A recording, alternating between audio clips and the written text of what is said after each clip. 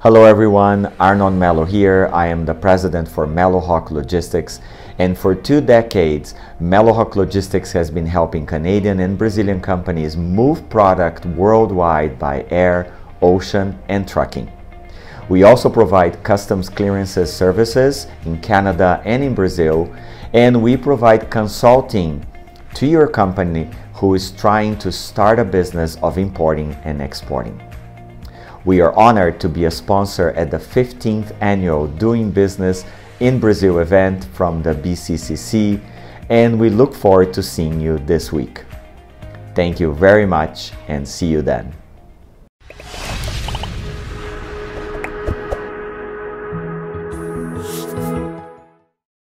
Good afternoon, everyone, and welcome to the third session of our 15th edition of the Brazil-Canada Chamber of Commerce Traditional Doing Business in Brazil event. I'm Carolina Alberna, CEO of the Brazil-Canada Chamber of Commerce here in Toronto, and will be your MC today.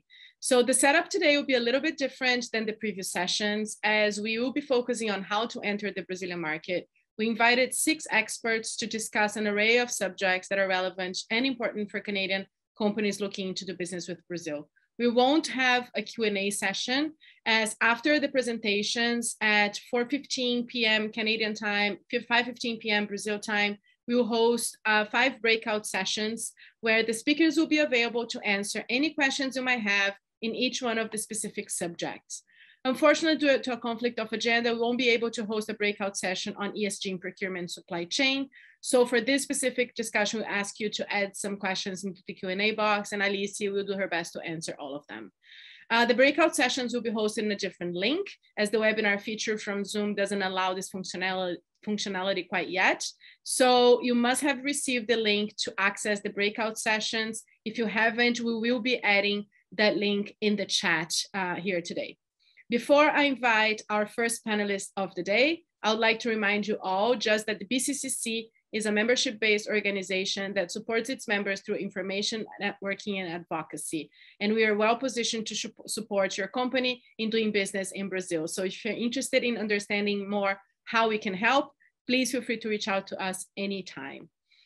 We have a very packed agenda here today. So without further ado, I would like to invite our first speaker of the day, Gustavo Zentner, President at Interpoc, Inc., Chair of the BCCC Winnipeg chapter and Honorary Consul of Brazil in Winnipeg, to present the opening remarks. Gustavo, thank you for being here, and the stage is yours. Bom dia a todos. Muito obrigado, Carolina. Thank you. Carolina, can you please confirm you can see my first slide? Yes. It's a pleasure to join you, and I would really like to say on behalf of the Canadian Chamber of Commerce and Manitoba chapter, all of the organizations that are sponsoring this event, that this is a tremendous milestone. Celebrating the 15th edition of this Doing Business in Brazil seminar, it's quite remarkable because it's not just the work that the companies and the Chamber has put together. It's all of you, the participants that are already active in either of the markets, and those of you that are doing your due diligence to expand into any of those markets, specifically into Brazil. I am humbled, I'm honored to serve as the Honorary Consul of Brazil in Manitoba, which effectively means that any Brazilian entity, Brazilian student, immigrant, or a tourist that passes through this jurisdiction would have an extension of services at your disposal. I also want to say that I'm privileged to share the panel today with a tremendous amount of talented business people that will be sharing their expertise. So I'd like to jump into that by acknowledging that this program is done in support and coordination with both the federal government of Canada and their presence in Brazil, as well as the federal government of Brazil and their presence through the Consulate General in Toronto and the Embassy of Brazil in Ottawa.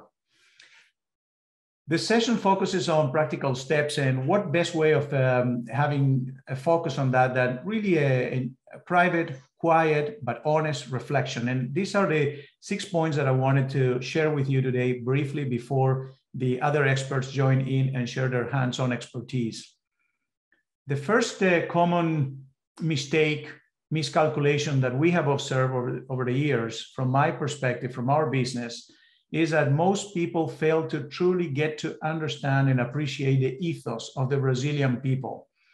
There are many jurisdictions in Brazil, like we have in Canada. So both for those Canadian citizens, for those Canadian business people attending, and for the Canadian corporations that are part of this series, just like we recognize that Central Canada and the prairies and the East and West Coast are different, and our North, of course, you have to focus yourself and your team from that perspective and truly understanding what is the ethos of the Brazilian nation.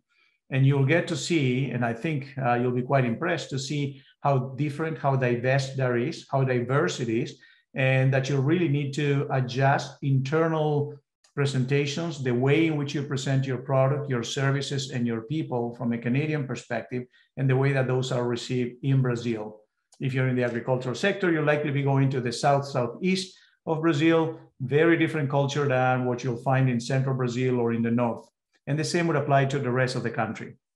This also has to do with your industry. So very important to focus on the personalities and the ethos behind those personalities. And I alluded to this I just alluded to this, and that's why I jump on my second point. People talk about, let's go to Brazil and do business in Brazil. And I often say, if this person or company only knew that there's more than one Brazil. Brazil is such a vast market compared to the size of the Canadian economy, geography, population-wise, sector strength and expertise. You really want to define as close as you possibly can what is your state, the niche market, and the value proposition that you bring to that market. I'd like you to know that this is not a self-promotion about Brazil. It's not a government endorsement, and certainly not a diplomatic statement. The fact of the matter is that Brazil is a fairly advanced economy, fairly aggressive in terms of its growth potential, and that has a lot going for it.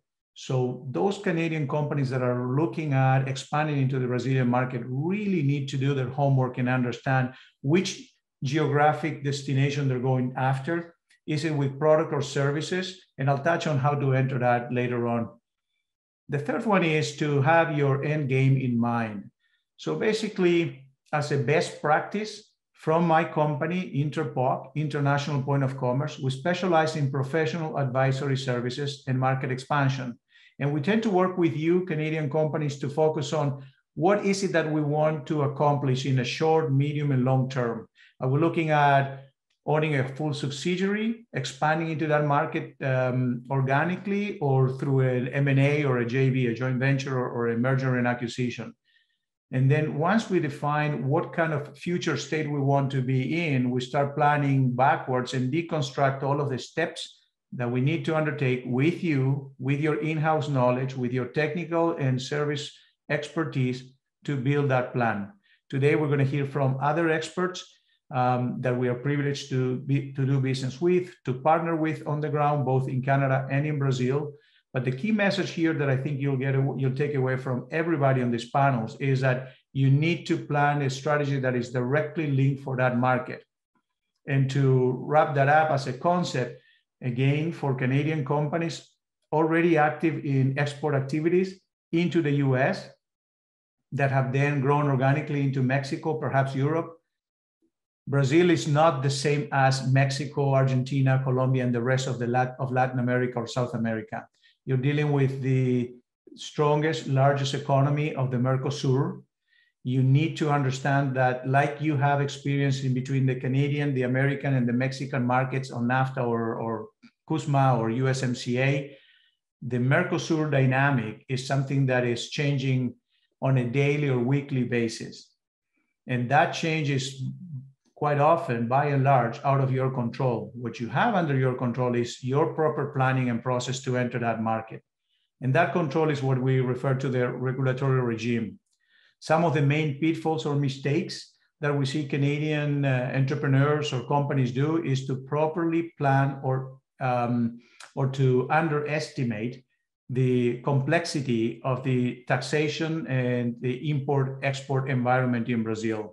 So this is not to scare you, but simply to alert you of those complexities and differences that are fairly substantial compared to the way in which Canadian companies cross the border into the US, or the way in which we have our experts or service providers or salespeople or technical people cross the borders. And this is something that you definitely want to keep in mind. The last 2 points that I wanted to touch on are market entry strategy and your approach. Are you going at it from a direct or an indirect perspective? So if you're exporting already products or services into the US, and then there's an American company exporting components or machinery that has your Canadian made product as a component of it, and that component from the US or the big piece of equipment from the US gets exported into Brazil, you are already indirectly exporting into the Brazilian market. And as you see that more of your products, potentially your services, get to enter the Brazilian or the Mercosur market, that's a very strong indication that you might want to look at developing your own direct export plan. There's expertise throughout Brazil. The main area of focus for you as a Canadian company and exporter is to plan the kind of exposure that you can absorb, to look inside your organization and determine what kind of skills you have to be able to accompany or sustain that growth. And of course, to retain either experts through chambers of commerce, such as ours, governments, sector organizations, and then private sector support companies that would either guide you from a legal perspective, taxation planning and duties, or from a freight forwarding perspective, and hence the importance of this panel. The last one is the environmental scan. And if I have to pick any one of the 6, the one that I will place my focus the most is the 6th one. And with this one, I'm going to wrap up the 6 considerations. The environmental scan deserves a lot of attention for the simple reason that there are external factors that affect a Canadian company's ability to remain, grow within the Brazilian market. That environmental scan means that other either Canadian competitors or American competitors are already likely doing the same things that we are from a Canadian perspective. And they're actually focusing on how do they grow their market. So it's not just how do we expand into Brazil, but what are the competitors doing and how the ethos of the people that we're dealing with will affect our decision-making, and how that regulatory regime, which is external and out of our control, will affect our ability to remain, retain, or sustain our presence. So as we get through the presentations and the workshop later on today, I wanted to highlight what are the areas in which we may start a conversation. The 6 points that I mentioned before are not a free giveaway, but rather an opportunity to share with you the most critical aspects of planning your expansion into Brazil, your growth into the market, and are meant to be used as a starter for a conversation. We at Interpoc focus on foreign direct investment and foreign direct ownership. So we assist companies by becoming their eyes and ears and hands on the ground. We work for companies in industry to facilitate market access channel, to develop or grow your business, and to foster opportunities for JV or M&A. And for those of you that work for government agencies or economic development organizations, in our practice, we tend to focus on how do we help you promote your geographic market and identify potential partners in the Brazilian economy that could either become part of your supply chain or your market entry point. I'm looking forward to the discussion later on today. I'm also looking forward to learning from the expertise that comes into this panel. And with this, I want to thank you once again and wish every success to all of the presenters today. Thank you again. Thank you, Gustavo, for your insights and for your expertise and to share with us all those 6 important points and tips on how to enter the Brazilian market. So without further ado, I would like to invite, we're going to have to switch a little bit the agenda because of a conflict. So our next speakers today will be Philippe Jeffrey, Head of Canadian Desk at FCR Law, and Eduardo Fleury, Partner at FCR Law, who will present on legal requirements, taxation, and labor. So Philippe, Eduardo, thanks for being here. Stage is yours. But let's start saying that I would like to thank BCCC for this invitation. For us, it's very important to take part of this panel to explain everything about, try to explain most of the things that is necessary to have if you want to make business in Brazil.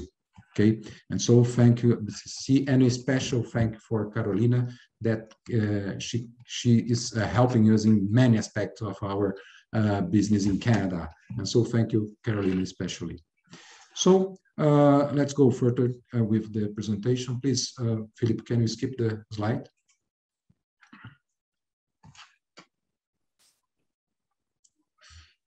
Philippe, yeah. Can you move?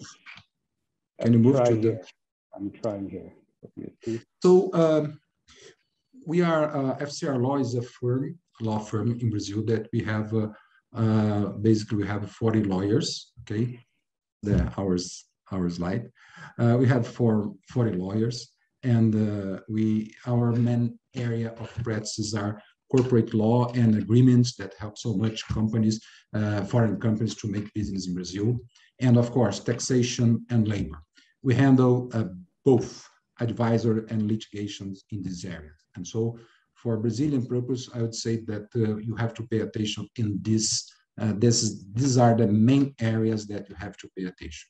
Labor is important in Brazil also. Sometimes in other countries, labor is not so important, but labor law in Brazil is very important, okay? Of course, taxation also is very important, and corporate law and contracts is as important as it is in other countries.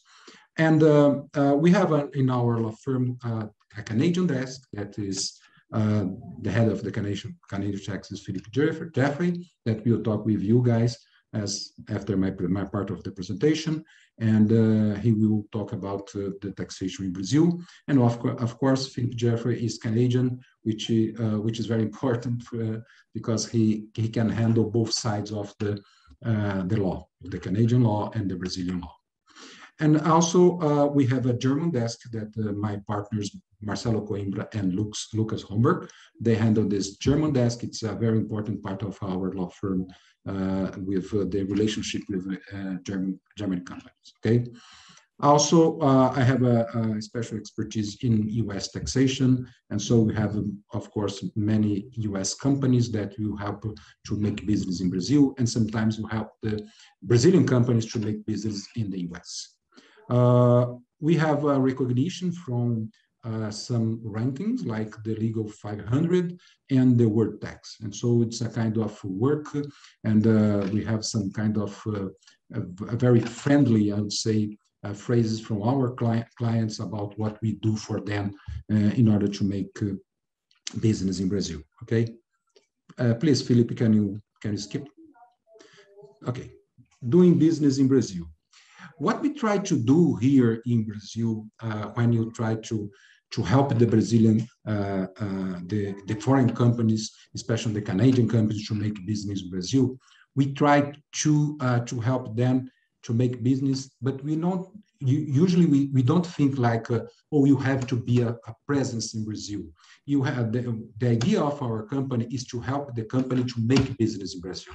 Sometimes they don't need to have a subsidiary in Brazil. Sometimes they only can sell the product or services directly to the end client. So that's the way that works. We don't we are not giving to you an advice saying, oh, you have to open a company in Brazil.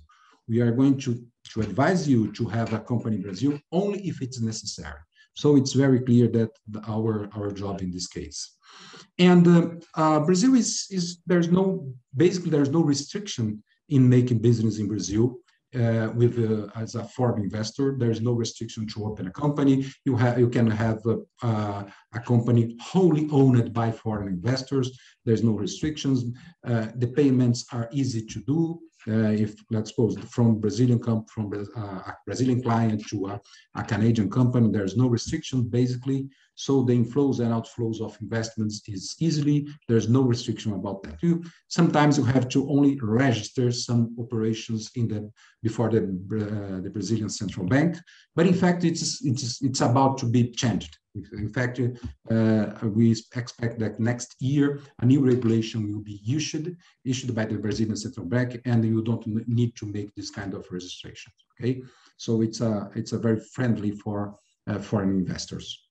And to establish a presence in Brazil, I would say that the first thing that you have to do, and if you have a product or service or software, you have to compare your price in Canada with the price that you have in Brazil.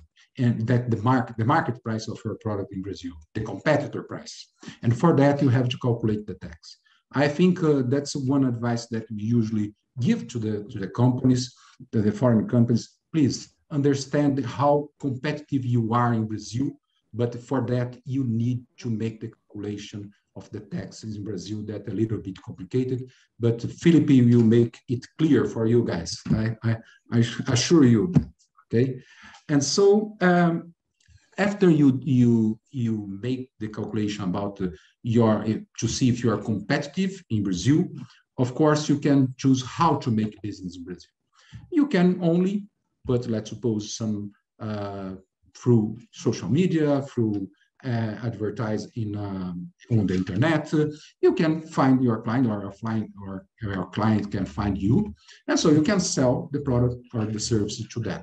There's no necessity to have more than this. It's important to understand that if you are selling services, softwares, systems, and so on, there's no much thing to tell you about the way to sell directly to the clients. But if you are selling goods to Brazilian companies, you have to understand that not all the companies in Brazil not all of them have the license to make the importation. This license is named radar. And so sometimes the company doesn't have this license, so they are not able to make the importation. So when you are talking or thinking to sell to a company, and this company sell goods to the company, to Brazilian company, you have to check if they have the license to make the importation. It's important to understand that. And beside you selling direct to clients, sometimes you need, beside using internet, beside using social media, you can need an agent or a commercial representative. And this figure is very common in many countries. Okay, there is no so much difference of this figure in Brazil. And I will talk a little bit about this in the next slide. And we also can have a distributor. Distributor is different because they assume the risk, the inventory risk usually, okay? And also you can have a physical presence, a local presence through subsidiaries and joint ventures. That's the way that you can have, you can make business in Brazil. It's a kind of summary that we are making this case. Before we go into the next slide, I would like only to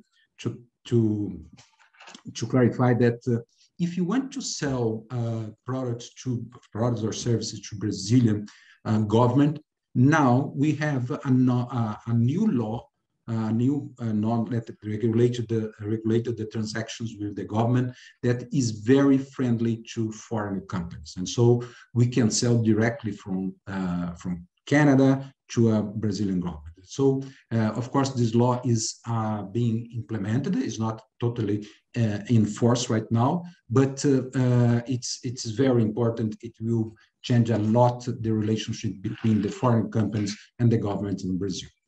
Philippe, please, can you go forward with the next slide?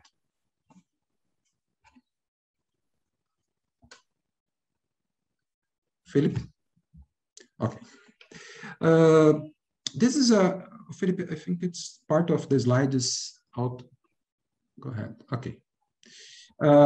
This is a comparison between if you decide to make business using agents and using distributors. Agents, like I said, is commercial representative.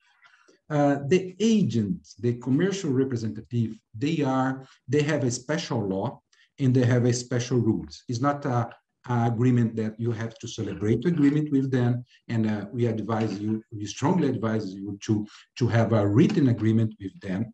But there is this law that regulates this relationship is very protective, and so we have to know about some rules about that. For example, in the agreement, it's very important to, let's suppose, to put the period or term of the representation. You have to define the territory, the region that the commercial representative can act on your behalf. And so there's a lot of things that you have to put in the agreement in order to protect you, the Canadian company, or someone that wants to make business in Brazil using a commercial representative. And one thing that's very important is how much you are going to pay to them. It's important to fix the way that you are going to calculate the commissions that you are going to pay to them.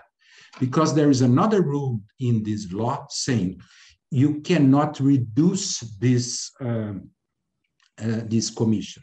In fact, you can, for example, reduce like a percentage of the commission, but in order to compensate this, this loss, you have to give, let's suppose, another region to be explored by the commercial representative, or you can give to them like another product or service that they can sell. And so if you reduce a commission, you have to compensate with another opportunity of a business. So it's an important rule that you have to follow if you decide to hire agent to help you to make business in Brazil, to sell products in Brazil, to sell products and services and softwares and so on. And the other very important rule in this case is about the moment that you want to fire the commercial representative. In this case, you have to pay, if you are firing him, whatever is the situation that you deciding to dismiss, to fire this guy, you have to pay an indemnification. It's about 8.3% on the top of all commissions that you paid to this guy through the entire period that the agreement is in force. So you have to calculate all the commissions that you paid since you hired this agent until the time that you decided to fire him or her, and you have to calculate 8.3%. That will be the penalty, the indemnification that you have to pay. This is a law and you cannot avoid this. Of course, if the agent decides to dismiss, to leave the company, no indemnification is due, okay? And if you compare to the distribution agreement, the distribution agreement is very, I would say, important. But in this case, there is no kind of protective law. And it's important to understand that in this case, you have to also have a written agreement with the territory, the term, the description of the products or services. In this case, it's very similar, but it's not kind of protective as it is the law that rules the relationship with the agent. And so it's important that there's no indemnification. The only thing that you have to do if you decide to break the agreement with the distributor, you have to give a prior 90 days prior notice of the termination of the agreement. And so that's what we have to do. It's very simple in this case. Please. Okay. The other way, of course, to make business in Brazil, if it's necessary, that's the question, huh? Okay. And if it's necessary, is to establish a company in Brazil. Of course, like other countries, we have many types of companies in Brazil, but especially what matters for us is the corporation and the LLC. Basically, are the most used forms of company in Brazil, and of course, LLC is much more used, even for the foreigner investors, okay, foreigner companies. The corporations, which is called in Brazil Sociedade Anônima, is basically used for companies that wants to be public, okay, to issue shares for the public, to go to the market, open market, and so they usually they have to use the corporation, Sociedade Anônima. But the other companies, most even big multinationals in Brazil, they use the LLC format. Okay, they use the LLC company. Both corporation and LLC, they provides the limited responsibility, which is the responsibility of the partners is limited to the capital that was paid in, the capital that was contributed to the company. But in Brazil, be careful. You have some exceptions, like if you are talking about the labor debits, for example, if you have to pay some indemnification to the employees, this kind of responsibility can go to the partner. Okay, there is a rule for that. And in certain cases of the tax debits, can also have the responsibility of the partners. But beside these rules, beside this case, we don't have the responsibility of the partners limited to the capital that was paid in. Okay, that's very important to understand. You can have also, you can have one only shareholder. Okay, that's a new thing in Brazil. Even the shareholder is a foreigner. We can have only one partner in this case. Okay. What is important to understand that the foreigner shareholder has to nominate a Brazilian guy, a Brazilian that, in fact, that's someone that has a residence in Brazil, that has a tax ID in Brazil, to be the legal representative in Brazil. We're not talking about the director of the company, the administration of the company that you create in Brazil. But if you want to create a company in Brazil, the shareholder, the foreigner shareholder, has to have a foreigner, a Brazilian representative that will sign. Of course, it's a kind of POA. Okay, it's a kind of you are going to represent the Brazilian, the foreigner company before the courts in Brazil, before the tax authorities, and so on. It's basically like sometimes the lawyers do this kind of job. Okay, so that's basically the two ways to the two companies, the two types of companies that we use to make business in Brazil. So I advise you guys to make to use the LLC in most of the case. Now we are going to talk about the labor law. That's unfortunately, despite Brazilian labor law has been reformed for at least twice in the last 4 years, even though you have some problems with the Brazilian labor law. I think the most important point of this is when you decide to dismiss someone, to fire someone without cause. In this case, you have to pay a penalty of 40% on the balance of FGTS. What is FGTS? FGTS is a bank account that the employee has, and every month the company that when they are paying the salary to the employee, they have to make a deposit in this bank account that is 8% on the top on the salary. And so every month you have to pay the salary and you have to pay 8% and put this money in the bank account in the name of the employee. And so when you decide to fire this guy, what's going to happen? You are going to see the balance of this bank account, and you have to calculate a 40% penalty on the top of the balance. And so you have to indemnificate to indemnificate the employee because he is being dismissed.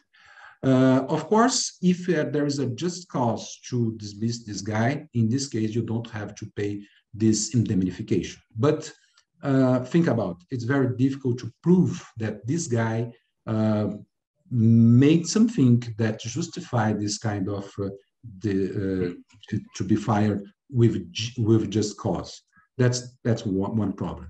And I don't like this rule, of course, especially because when you decide to fire someone, usually it happens because the business is not going so well. And so when you are in a bad situation, you have to fire the guy. And when you have to fire, you have to pay indemnification to him. It's not a very good rule.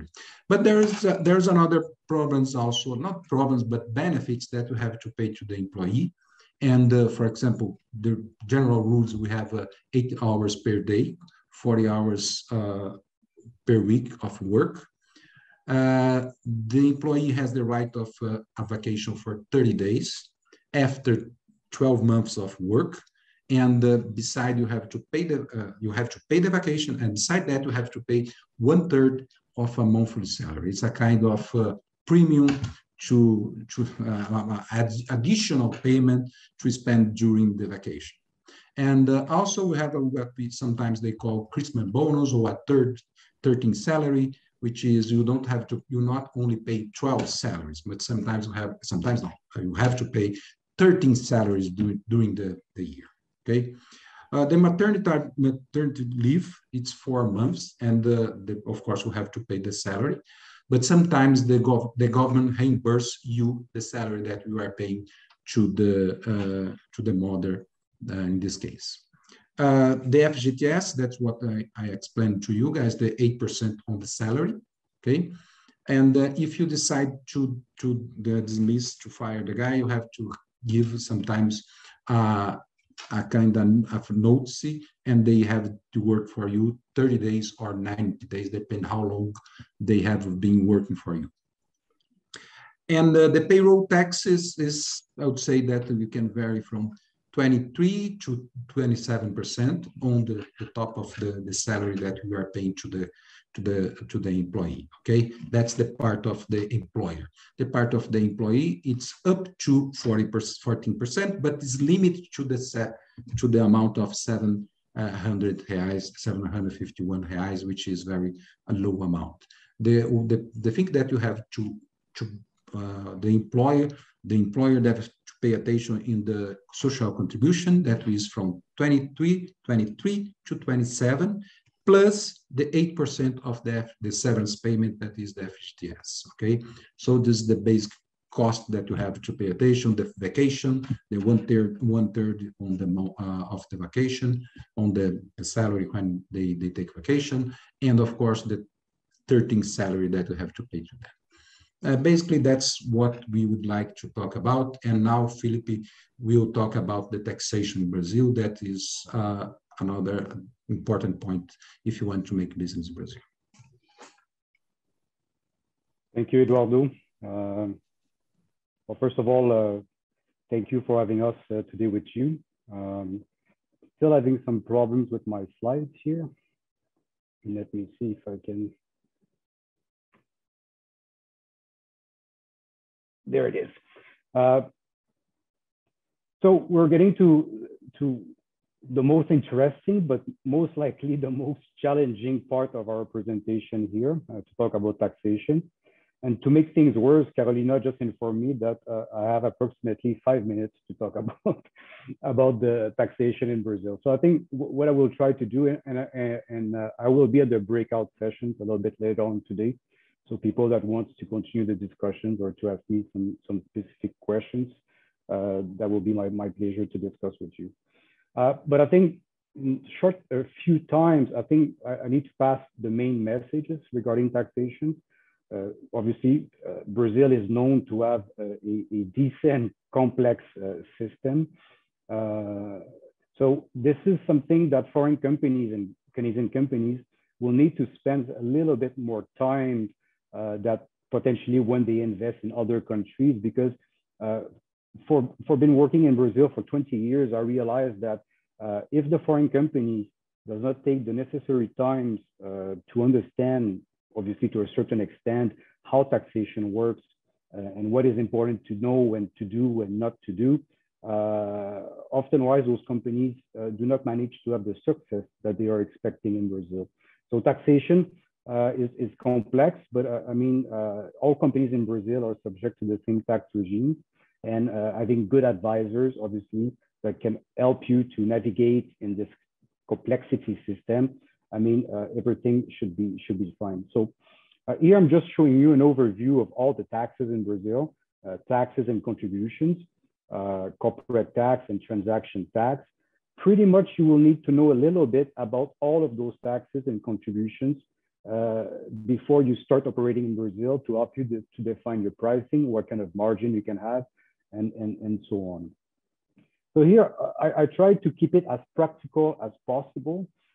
Here I'm showing you in the case, like Eduardo was mentioning, it is not necessarily an obligation to have a company in Brazil to operate locally.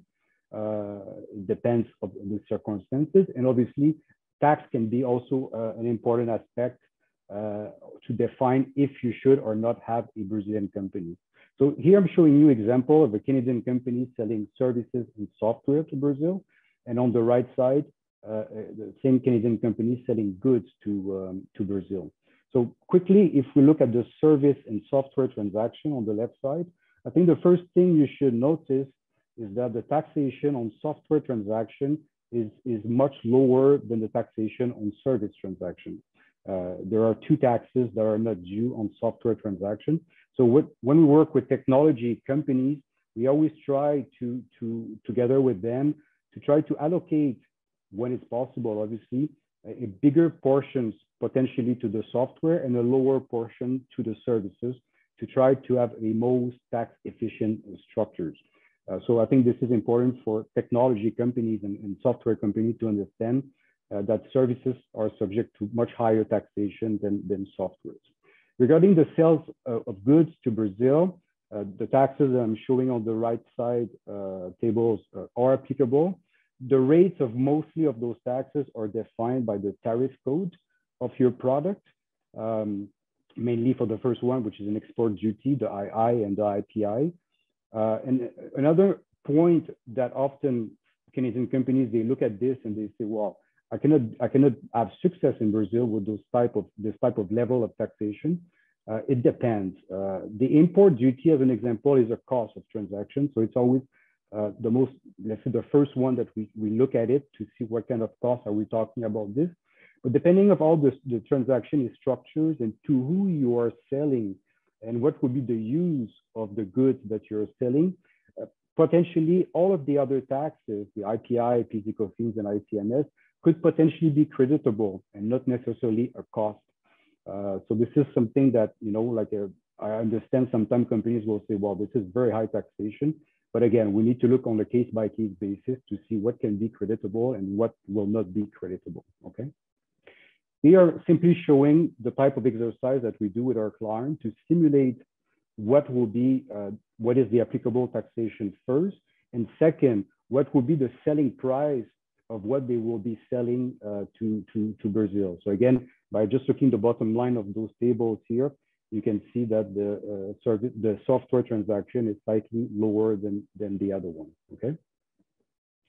Now, when a Canadian company takes the decision, either for business reasons or tax reasons or other potential reasons to open their companies in Brazil, normally, at least at the beginning of the operation, the Canadian company will still need to sell the services and softwares, all the goods to the Brazilian company that will then resell them in the local market. So here, the open part of my slides here are the same taxes that I talked to you on my previous slides. And the three tables below are the taxes that will be due by the Brazilian company, either on resale of service, resales of goods, and obviously the net result of what will be generated in Brazil will be subject to corporate income tax, which is the lower table here, at the rate of 34%. Whatever is left in the Brazilian company can be paid out as a dividend. For the time being, dividend is probably the only thing that is not subject to tax in Brazil. So payments of dividends from Brazil to Canada or other countries are not subject to taxation. So this is also something that it's important to plan and to simulate to see how we can try to allocate potentially higher portion to dividends than other transactions. And I'm saying for the time being, because Brazil is currently discussing important tax reform. And one of the goals of the tax reform will be to reduce the corporate income tax rate, but to start taxing the payment of dividends. So this is something that we are obviously monitoring, and Eduardo is really involved on those discussions. Here, and I'm almost done, Carol, it's almost finished here. Obviously, I will not pass through this table, but here is the full tax simulation that what we do for our clients, selling from Canada first, then to the local subsidiary, and then the subsidiary is reselling in the local market. And this is the type of exercise that is extremely important for you guys to have in mind, that you will need to go through that, because and we can do those simulation going up down, or we can also do down up, depending of if you have a fixed price that you can sell in Brazil, if you have an expected margin that you can have, and so on. But again, this is extremely important because, again, I've seen a lot of Canadian companies saying that, well, I know how this works. They do not calculate the tax properly, and at the end of the day, they can have very bad surprises, mainly regarding the margin that they are expecting to have in Brazil. So this is something that is key to have success in Brazil, okay? And my last slide is to mention that there is a tax treaty between Brazil and Canada, so this is a good thing. However, the tax treaty does not have the effect of reducing the taxation in Brazil. Why? Because the limitation of the taxation in the tax treaty is pretty much the same rate that we have in the domestic market here. So, you know, don't expect the tax treaty to reduce the taxation in Brazil, because this is not normally the case. The only thing that is important for you to know is the tax treaty includes what we call a tax sparing clause. What is that?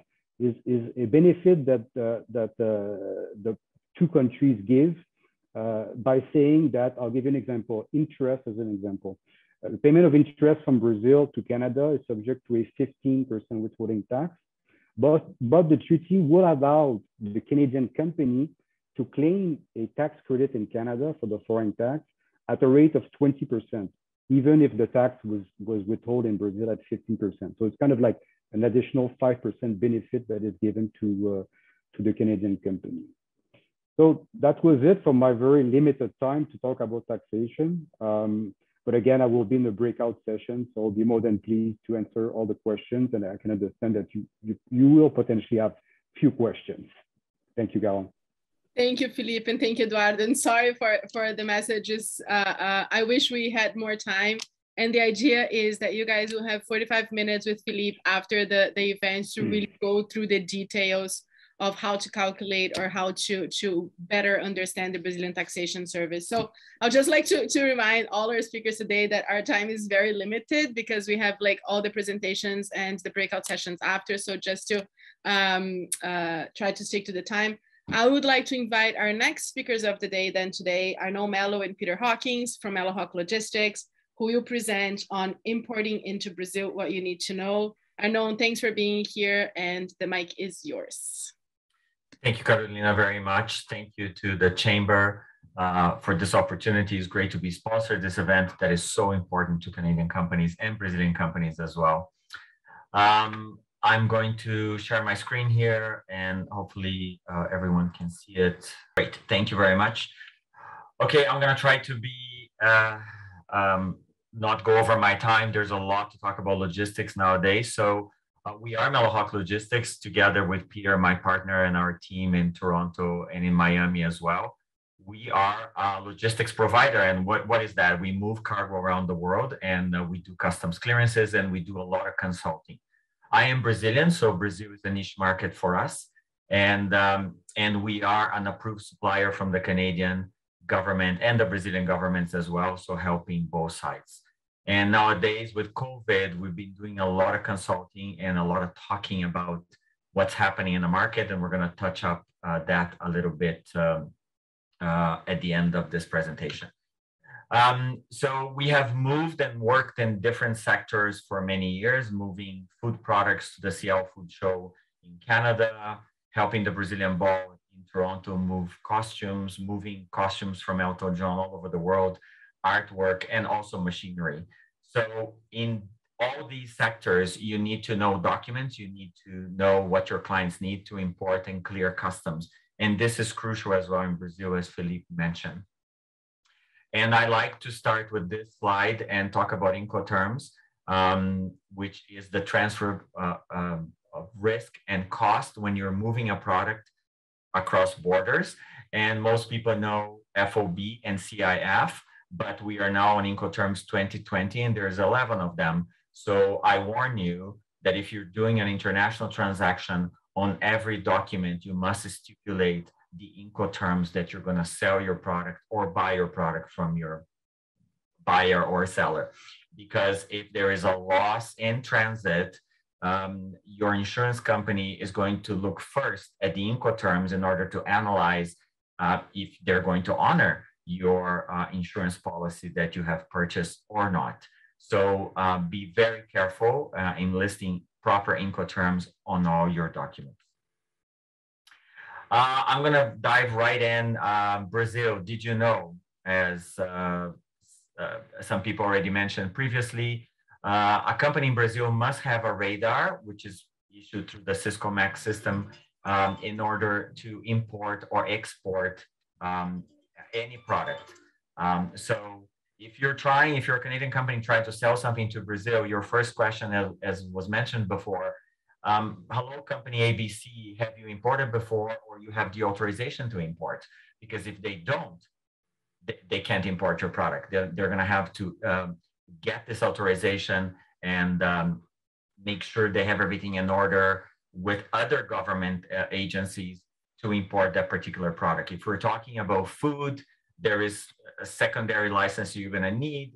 If you're shipping certain types of technology, you're going to need another type of license. And if you're shipping medicine or things that are going to be consumed by a human, Anvisa could be involved on this, which is very complex. Air and ocean shipments to Brazil can take 5 to 15 days to clear customs, which is very different than Canada, which takes 15 minutes to an hour to clear customs when we import something into Canada. So, and with COVID, these times have been extended. We see a crisis everywhere. So you need to give time, you need to plan, you need to make sure your customer that is buying your product is ready. All customs clearances processes into Brazil must be done by a Brazilian company. A foreign company cannot be the import of record, making DDP shipments impossible into Brazil.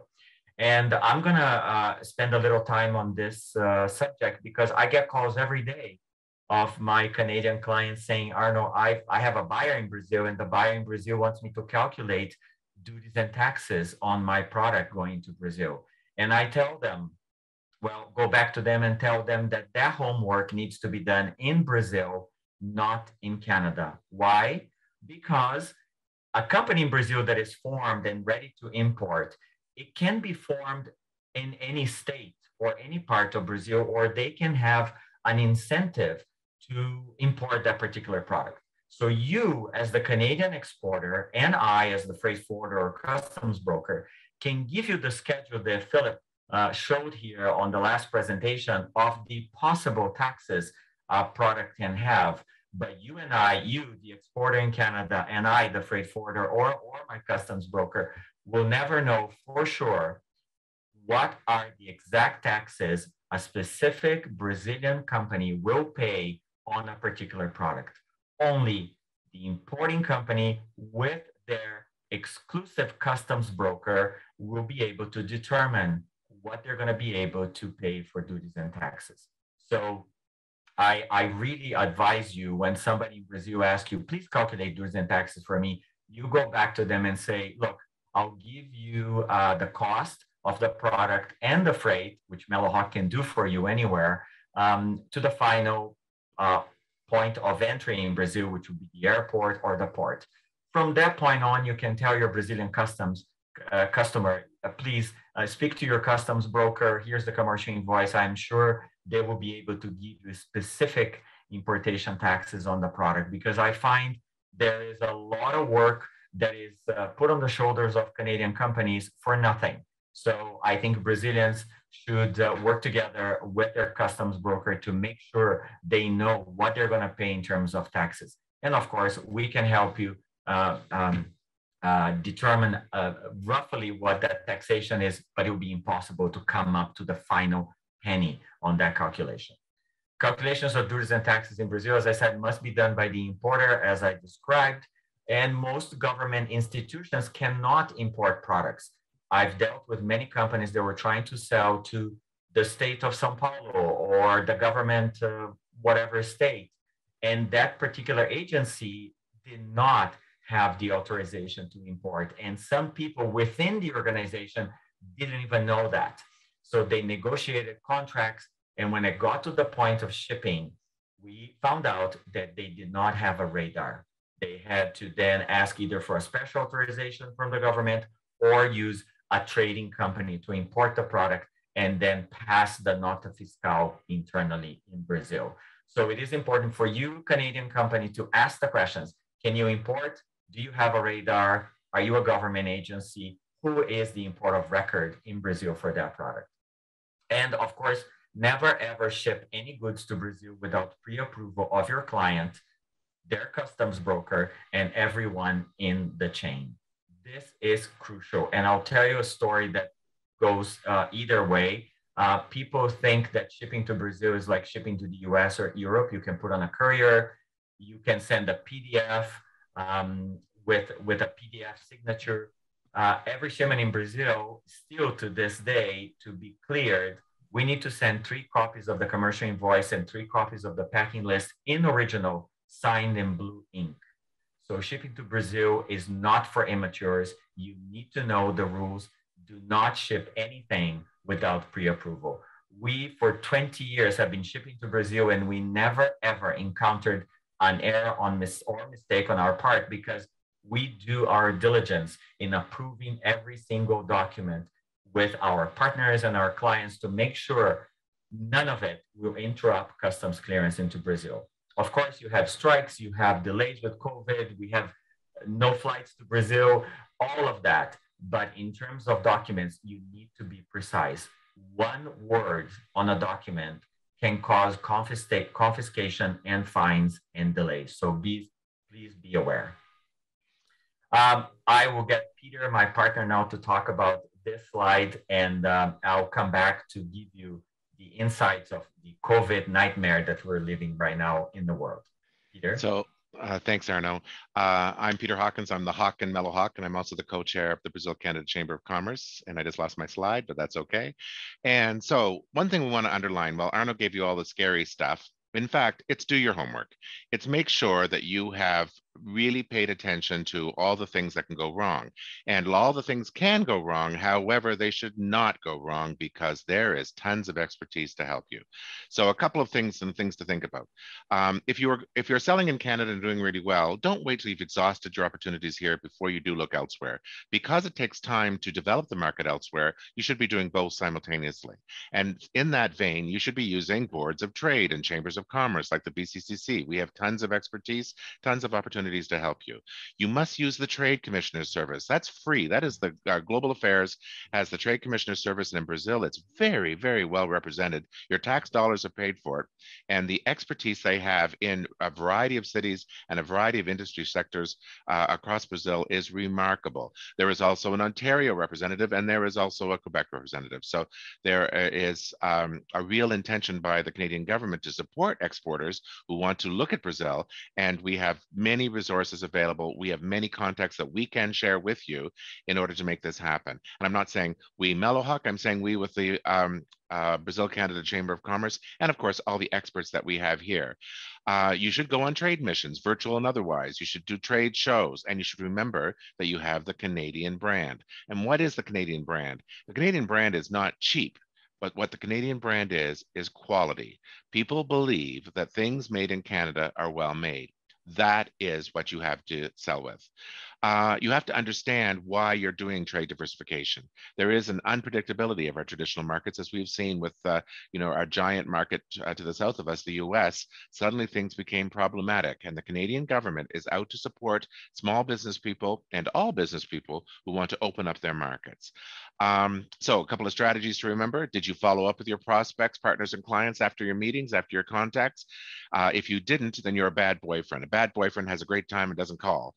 But the fact is, I have seen over and over again, I've seen the Italians, the Chinese, and the Mexicans work faster than Canadians. So Canadians must absolutely follow up and maintain contact. EDC is great to help you close the sale and protect against potential loss.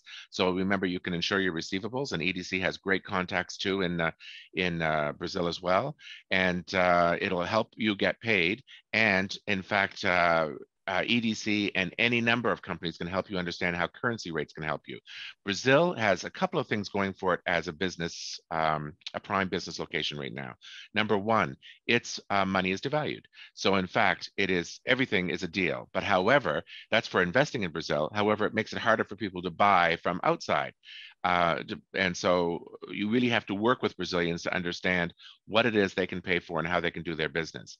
That said, it is a prime market because there is a warm business environment happening right now in Brazil, with a real effort now to pay attention to ESG concerns, environmental concerns, governance concerns, and also to make sure that all business is coming under ethical practices. So I just want to stress that we have a variety of concerns that you should start thinking about now if you're thinking about Brazil. If you're already in Brazil, there are some things you probably have forgotten about that you should be revisiting. And remember, we have experts all over the place who can help you. Back to you, Arnon. Thank you, Peter. I'm going to give a little update on COVID.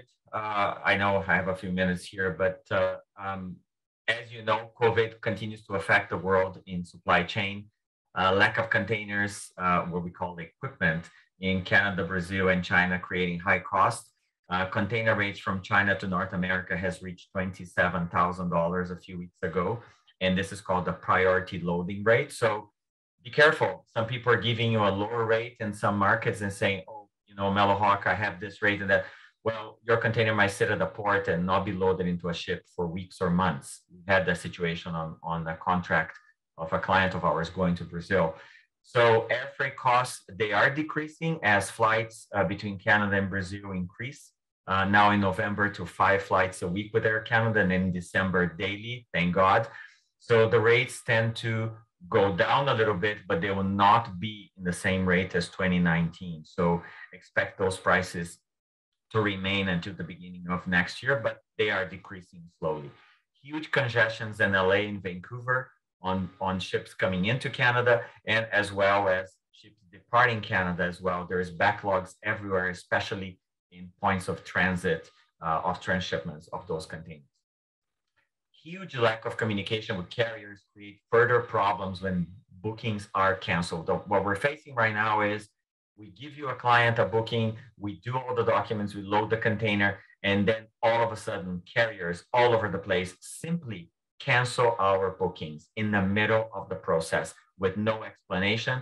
There is no phone numbers to call these carriers now. Everything is done via email. It has been very, very difficult to be on top of the steamship lines, which are making billions of dollars on clients all over the world. And of course, I like to say, and I'm sorry, many steamship lines are using COVID in order to gain huge profits. Yes, there are problems. Yes, there are crews with COVID and many ships docking in Canada and the States. We heard today, I think, Peter, $12 billion in products stuck in the Pacific that cannot be offloaded in LA. And there's a delay of 13 days to offload the container from a ship. There's huge. There's over 100 ships waiting that have arrived and are waiting for berth, and it's going to take 13 days for them to be arrive at their berth and be offloaded. 13 days, 2 weeks, half of the journey, 50% longer journey now as a result. Correct. And this is we're giving those examples, but that is happening in Brazil as well and in Canada. And of course, the news today is that Maersk, one of the biggest carriers in the world, is expected to announce they will only handle cargo direct from direct shippers starting November 1st, cutting out freight forwarders. And here goes a warning for you as well. And a freight forwarder is a company that has knowledge of the market, either on imports and exports.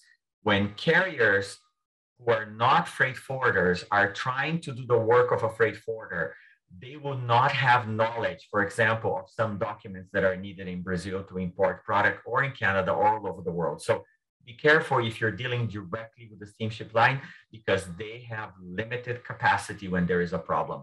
I consulted on a company that exported 10 containers from Brazil to Canada. Those 10 containers in the middle of the Atlantic, the importer in Canada refused the product, leaving the exporter in Brazil with 10 containers to arrive in Canada, which is costing them so far 625,000 reais in storage for 3 months at the Port of Montreal. So if you face a problem somewhere, you need to bring it to the front. You need to involve a freight forwarder to help you in that market. Do not trust completely the steamship lines that are not freight forwarder in some markets. So very, very careful.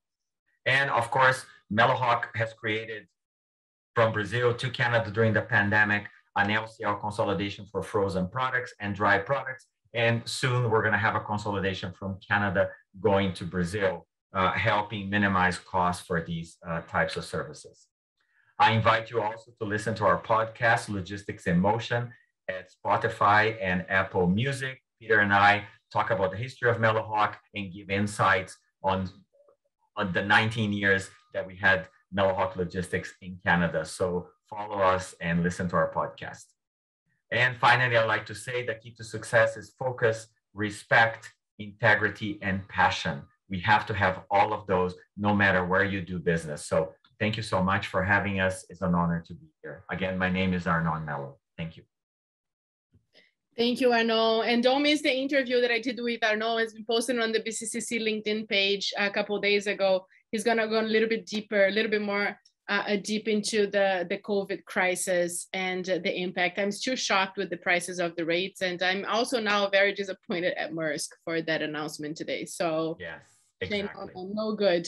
Thank you so much, Arnon, for the presentation. Thank you, Peter, for always your incredible insights, especially the bad boyfriend syndrome. And next, I would like to invite our next speaker today, Luis Ramos, Director of Market Research and Business Development at DACOLOR Canada, to present one of the, I think, most interesting topics, that is how to find a partner in Brazil, sales representatives and distributor. Luis, stage is yours. Thank you so much for being here today. Thank you. Hi, everyone. And thank you for the audience. And congratulations again to BCCC for this initiative, the 5th edition of doing business in Brazil. My name is Luis Ramos. I am from DACOLOR Canada, and I'm the Canadian arm of DACOLOR Brazil. I have a few dozen years of experience developing business throughout Brazil, South America, and in the last 3 years here in Canada with the consumer goods and IT industries, especially with the retail, wholesales, food service and government channels. Let me share my screen. I suppose everybody can see this. And before I show how DACOLOR Brazil can help you in your plans to do business in Brazil, I think it's essential first to bring a little of the country's cultural history and how its roots were shaped in the past.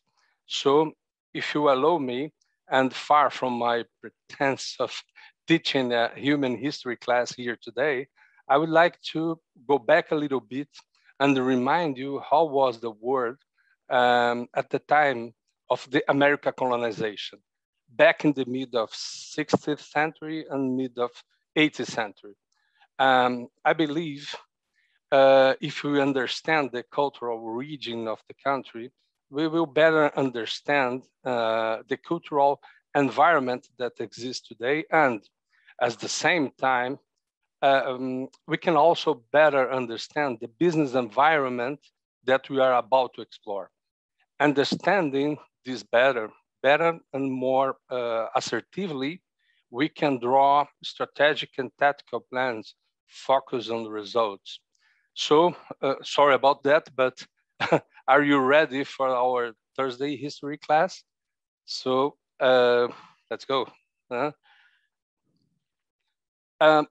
period known as the Age of Enlightenment, in Portuguese, Iluminismo, was a philosophical movement naturally arising from the advance of the Christian reformist ideals of Calvin and Martin Luther in the 6th century, opposing the monarch absolutism and the influence of the Roman Catholic Church in medieval society.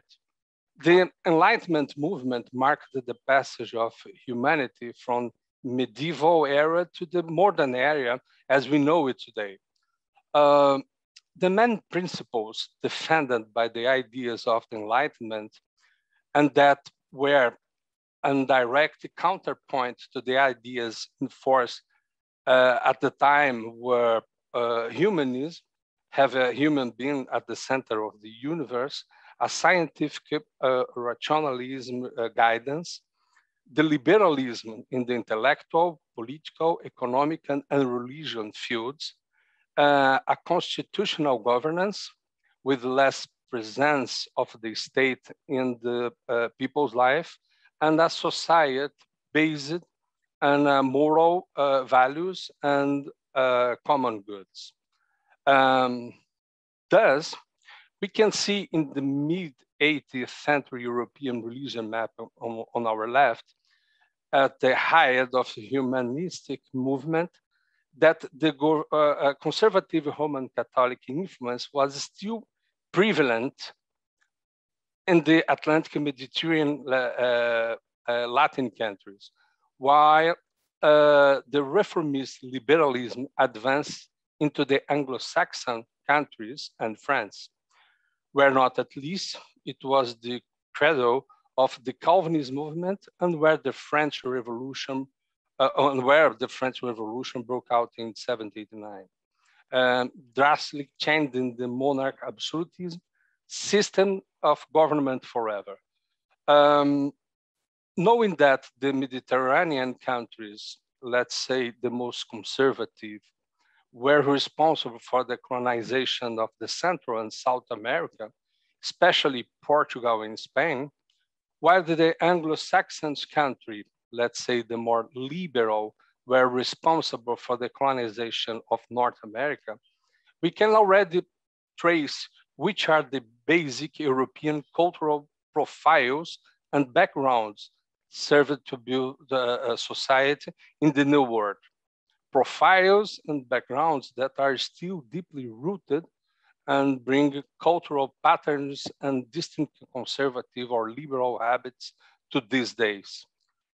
In the case of Brazil, in addition of a Portuguese colonizing immigration, there is also the strong cultural presence of the First Nations existing on the continent and the massive slave trade from Africa. Just opening a small parenthesis, about 4 out of every 10 African slaves had Brazil as a final destination. It means almost 40% of all global African historical trafficking, which despite the horrors of the slavery and the subjugation of the human beings, brought unique particularities to the country's cultural mix.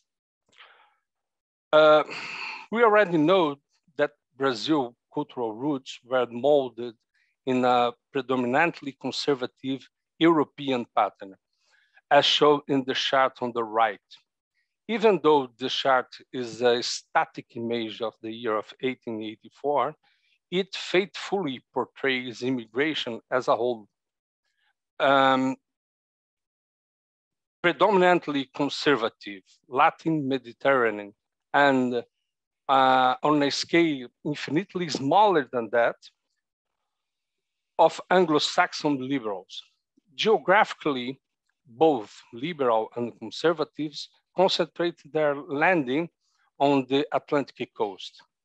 Conservative were more concentrated in the tropical region, perhaps because of the similarity to the Mediterranean temperatures, while liberals further south in the subtropical region, also perhaps because of the similarity of the lower temperatures in North and Central Europe. Once again, I'm sorry for this professorial side of me, but I'm closing to the historical theme and move on to what really interests us, I promise you. Those geographic differences from the Brazilian colonization brought and still bring great difference in the regional development process, whose evolutionary flow starts from the south to the north and from the east coast to the countryside, from a more liberal social environment to an established, more conservative one, which is gradually transforming itself into the same evolutionary path as the globalized society today. As the main regional difference currently existing in different regions of the country, and as a direct reflection of all these causes we have seen so far. We can mention some of them, remembering in advance that these are the main points that should be faced as a challenge and barriers to overcome in a market conquest process. Climate difference, cultural and consumer habits, regional presence and dependence of the state, religious influence, economic, social, and educational development, purchasing capacity, logistic and communication system. Since we are now aware of the why Brazil culturally has a unique business environment, and when this was shaped into its complexities, we can now move on to the how. Start with how to build a winning strategic business plan and what capabilities should we have to succeed. Be adaptable, flexible, and empathetic to turn into the local desires, possibilities, and opportunities. Understand all the complexity of the legal environment to be 100% in compliance with the local rules, regulations, laws, and bureaucracy too. Understand Brazil as a several distinct markets and not only a single one. Going deep into all research possibilities to better understand it. In the complexity of the tax system can be a good part of the opportunities for greater profitabilities and earnings. Go deep into this analysis to build your business plan. See Brazil as a logistical challenge to be overcome, with several existing bottlenecks to achieve desired market coverage.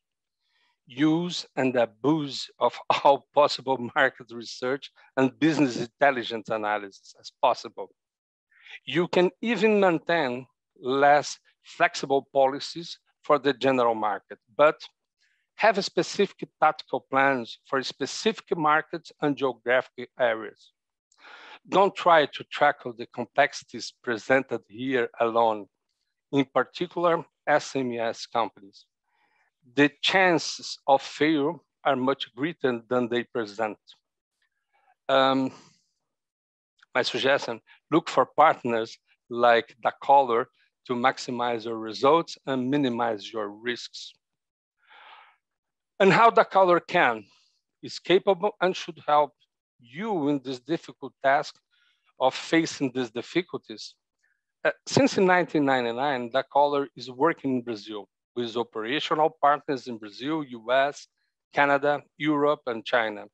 We integrate strategies and actions through value networks with a strong dependence on alignment and communication between people and companies. We have served different industries over these 22 years. For example, durable and fast-moving consumer goods, information technology and management solution, e-entertainment, market research, automation, connectivity, business intelligence, artificial intelligence, and virtual reality, water and waste treatment solution, capital goods, payment and finance solutions, clean energy generation, chemical, and pharmaceutical industries. Our expertise in transforming plans into tactical actions encompasses different phases in a specific project. During search, identifying details to build solid and harmonious path, building strategies, and in distribution, we weave an efficient network to deliver at the right place to the right person at the right time, planning our results, to come from the forge to know how to plan and recalculate the route if necessary during all this process, and participations. We participate in companies that really have some a good opportunity to make change in the world. And our team of experts, from its founders to associate departments, cover several specific areas of expertise: acquisitions, incorporations, legal taxes, and accounting, regulatory affairs as consumer goods, chemicals, pharmaceuticals, and CBD, logistics, distribution, management and human research, finance, sales, market, trade market, and international trade. For now, and within the time available, this is what I had to expose to you. I will be happy to answer your question now in the Q&A area, and I will also be available in the breakout session following the event to personally clarify any further question that you need. Thank you everyone again, and all the best to you. Thank you, Luis. Thank you so much. And congratulations for all the work that DACOLOR has been doing here in Canada as well with bringing all the products. So next, I would like to invite our next speaker, Fabio Ferreira Kujawski, partner at Mattos, Filho, to present on Brazilian data protection law. Very important topic to all tech companies looking into Brazil. Fabio, thank you for being here. The stage is yours. Hi, Carolina. Thank you so much for the invitation. It's a pleasure to be here. So in the next 15 minutes or so, I'll try to give you a brief overview of the Brazilian legislation so that everybody can have a sense on how that applies to companies that are doing business in Brazil or with Brazilian companies. Let me briefly share my screen here. Perfect. Can you see it?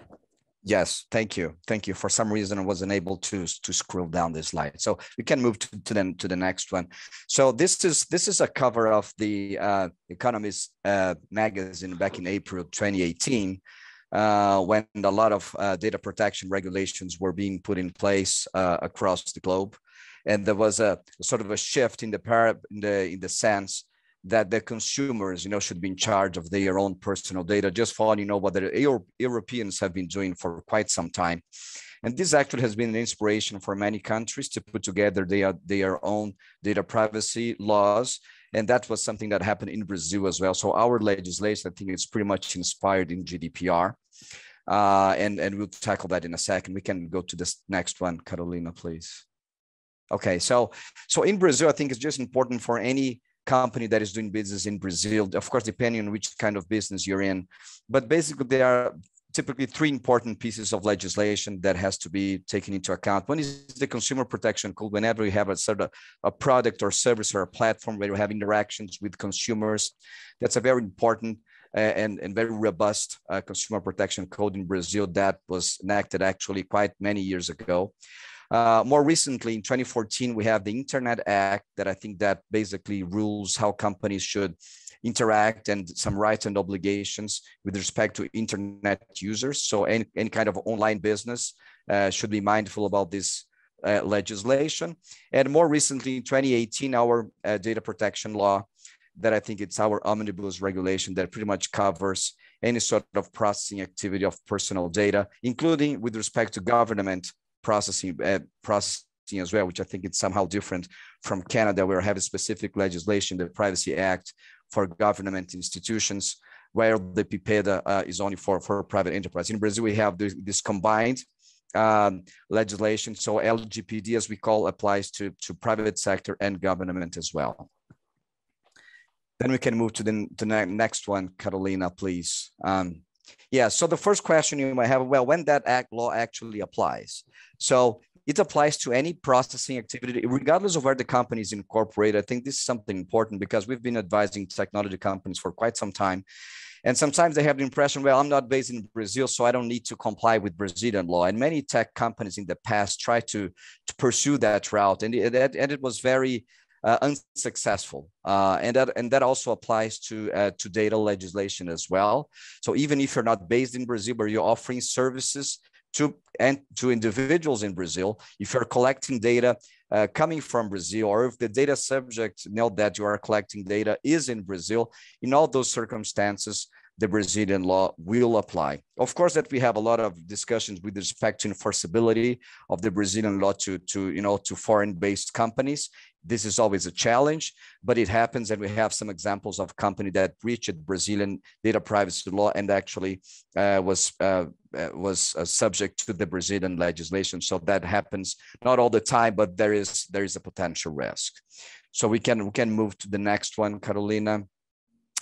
And then, some very basic definitions. I think we have in Brazil a definition of personal data that sometimes it's pretty much similar to the PIPEDA, which is the Canadian data privacy legislation. But we do have a definition of sensitive data, which is something that the Canadian law doesn't do. So any data that is considered to be that concerns to racial or ethnic origin, like religious belief, political opinion, political organization membership, health information, sexual orientation, genetic and biometric data. This is deemed to be sensitive data, and under Brazilian law, there are more restrictions for any controller to process sensitive data. So basically, there are two types of data. There's the focus of Brazilian law, personal data and sensitive data. Anonymized data, it's not relevant for Brazilian laws, so the Brazilian data laws will not apply to anonymized data. Then we can move to I'm just trying to very briefly give you some of, because there are many things to talk about and try to be as effective as I can in terms of giving you the basic, parameters of the Brazilian legislation. Then, of course, we can tackle into some of the questions in a breakup session, following the presentation. Then another very important piece of the Brazilian law and any other data privacy law is the principles of data processing. I think here we also have a lot of things in common with PIPEDA. I just highlighted some of them that are different. So very, briefly, you need to ensure that you comply with all those principles, including, for example, you need to have a valid purpose for processing data. You have to process data in a way that is adequate. You have to process data whenever you have actually the need to process that data. Data subjects that have free access to their data at any time. You need to ensure that the data you're processing is accurate. You have to be transparent in your policies and explain to data subjects how you use their data. You need to employ security and prevention mechanisms to avoid the data from being leaked or unauthorized access to that data. We have actually one specific to Brazil, which is the non-discrimination. So, controllers are not allowed to process data in a way that the result of that processing could imply in an unlawful discrimination to the data subjects that are subject to that processing activity. And finally, accountability. So we have a robust, chapter in our law that deals with responsibilities and accountability of the processing agents. It's interesting to see that in Canada and PIPEDA, we do have consent as a principle of data processing, which is sort of unique. And you also have the challenging compliance, which is something that, of course, we also do have in Brazil, but not as a principle, but pretty much as a data privacy, as a data subject's right. We'll tackle that in a second. So we can move to the next one, Carolina.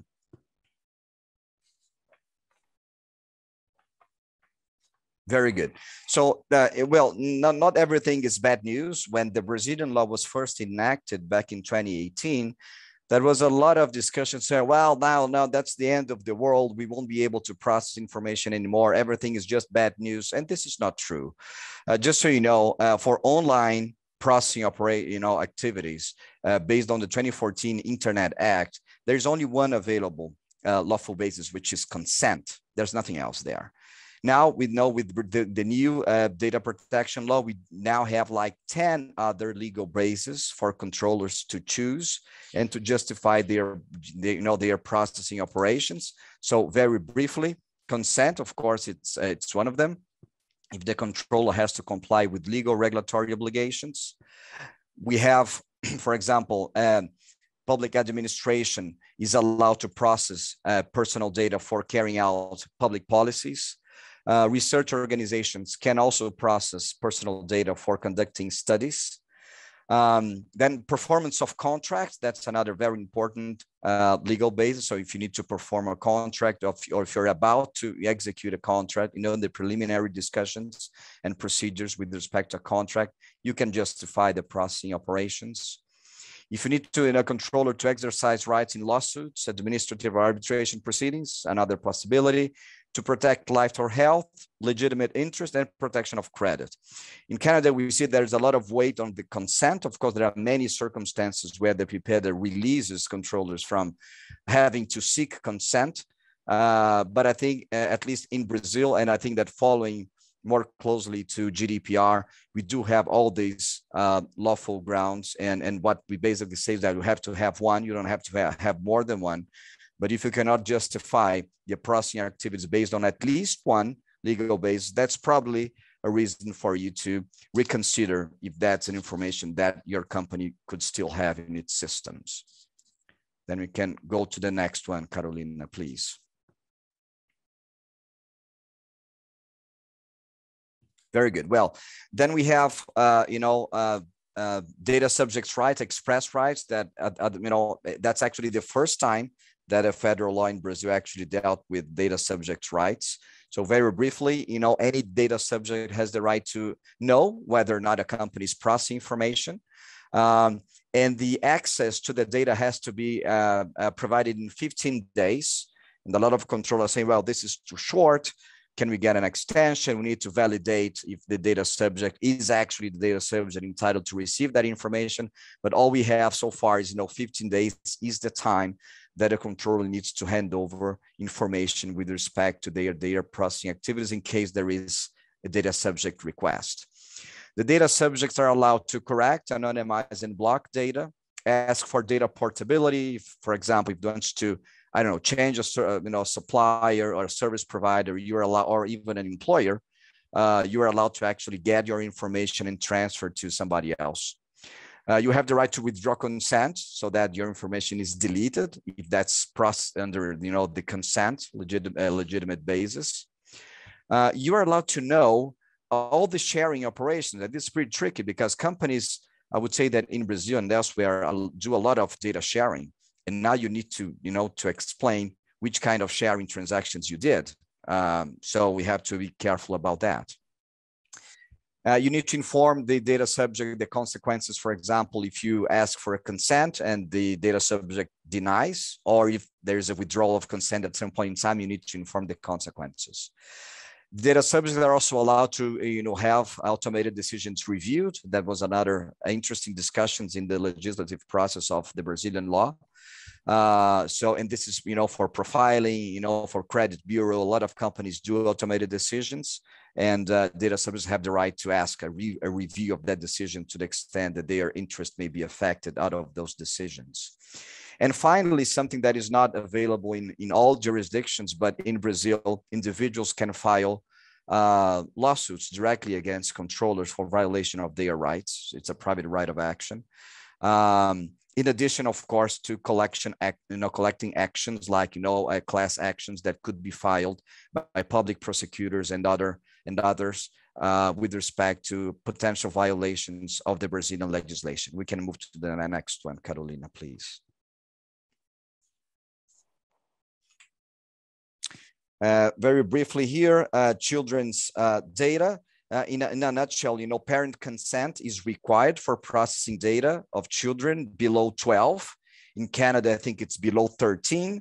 And apparently in Canada, PIPEDA also requires consent from teenagers between 13 and 18. And in Brazil, this is not required. So this is pretty much the difference with respect to PIPEDA when it comes to processing children's information. Then we can move to the next one. Another requirement of the Brazilian law deals with the DPO, the data protection officer. The controllers have to nominate a data protection officer. It's the person or the entity that will liaise with data subjects and with the Brazilian Data Protection Authority. It could be outsourced, doesn't have to be an officer. And that person or legal entity will be responsible for accepting the complaints, ensuring that the companies are educated and the employees are educated about the policies, the restrictions. As I said, we'll liaise, with the authorities, and at the end of it, we'll ensure that data privacy is dealt in a way that is at least incorporated into the company's culture, which I think it's something new. And just so you know, all that, although I mean it's a 2018 legislation for Brazil, data privacy is something still pretty new, differently from other jurisdictions that have been regulations around privacy for quite some time. In Brazil, we just had a specific legislation on data privacy in specific sectors like banking, telecommunications, and consumer, confidentiality of consumer data, but of course, professional service like physicians or medical treatment, all that. Of course, it's even lawyers are subject to specific secrecy, professional secrecy. But apart from that, LGBT is actually the first comprehensive federal law that just go across sectors. So that's why we don't have the culture in Brazil yet of handling data in a way that is now law based on LGBT. So it's something new, and we assisted many companies in their compliance programs to put everything together, and it was, as you can imagine, it's still a challenge to most companies to comply, because the standards came from very low to very robust, following GDPR standards. For Brazilian companies, that was, and it still is, sort of a challenge to ensure compliance with all the nuances of the Brazilian law. We can move to the next one. All right, international data transfers.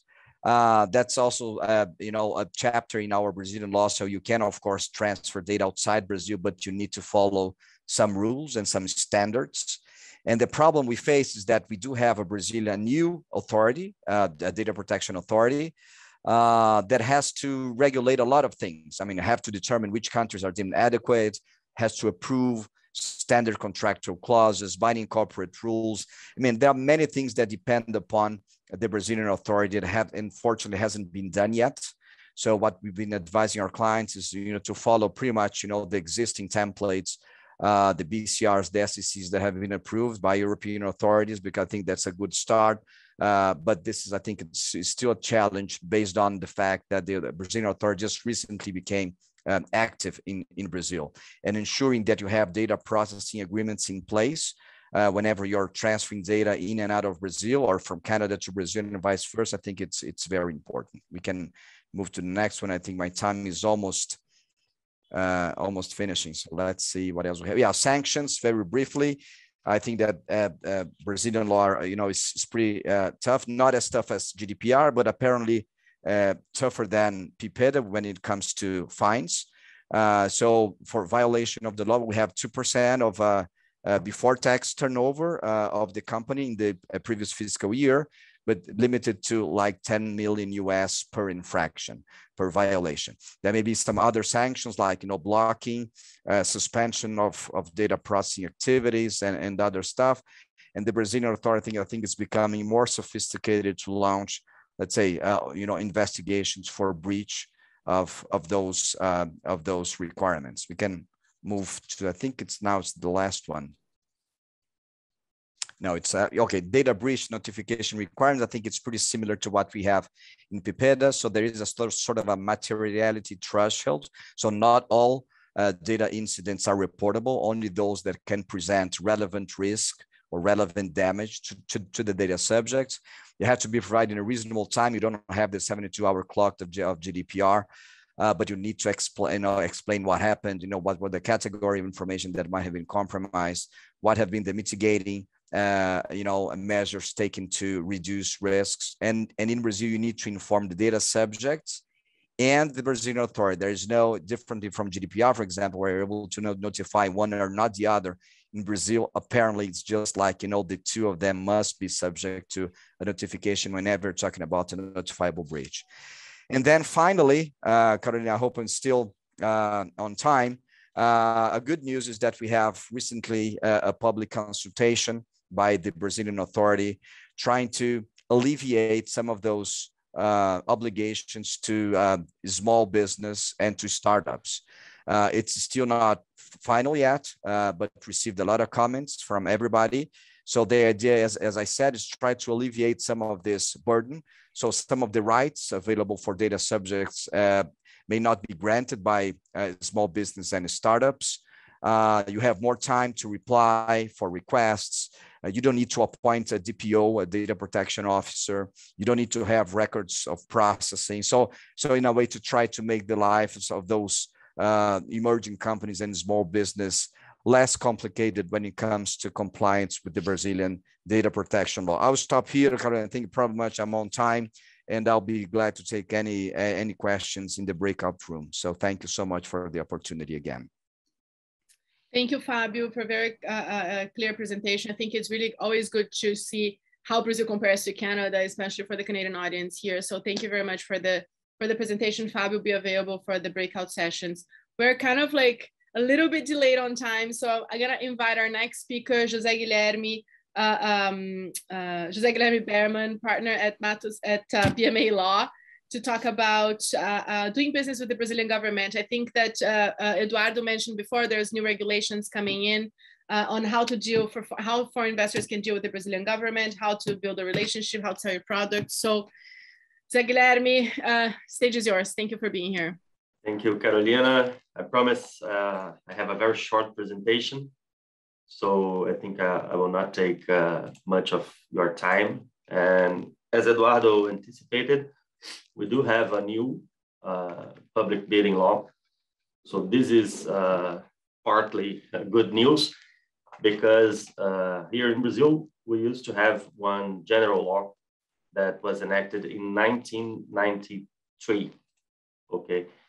So let me just share my screen here.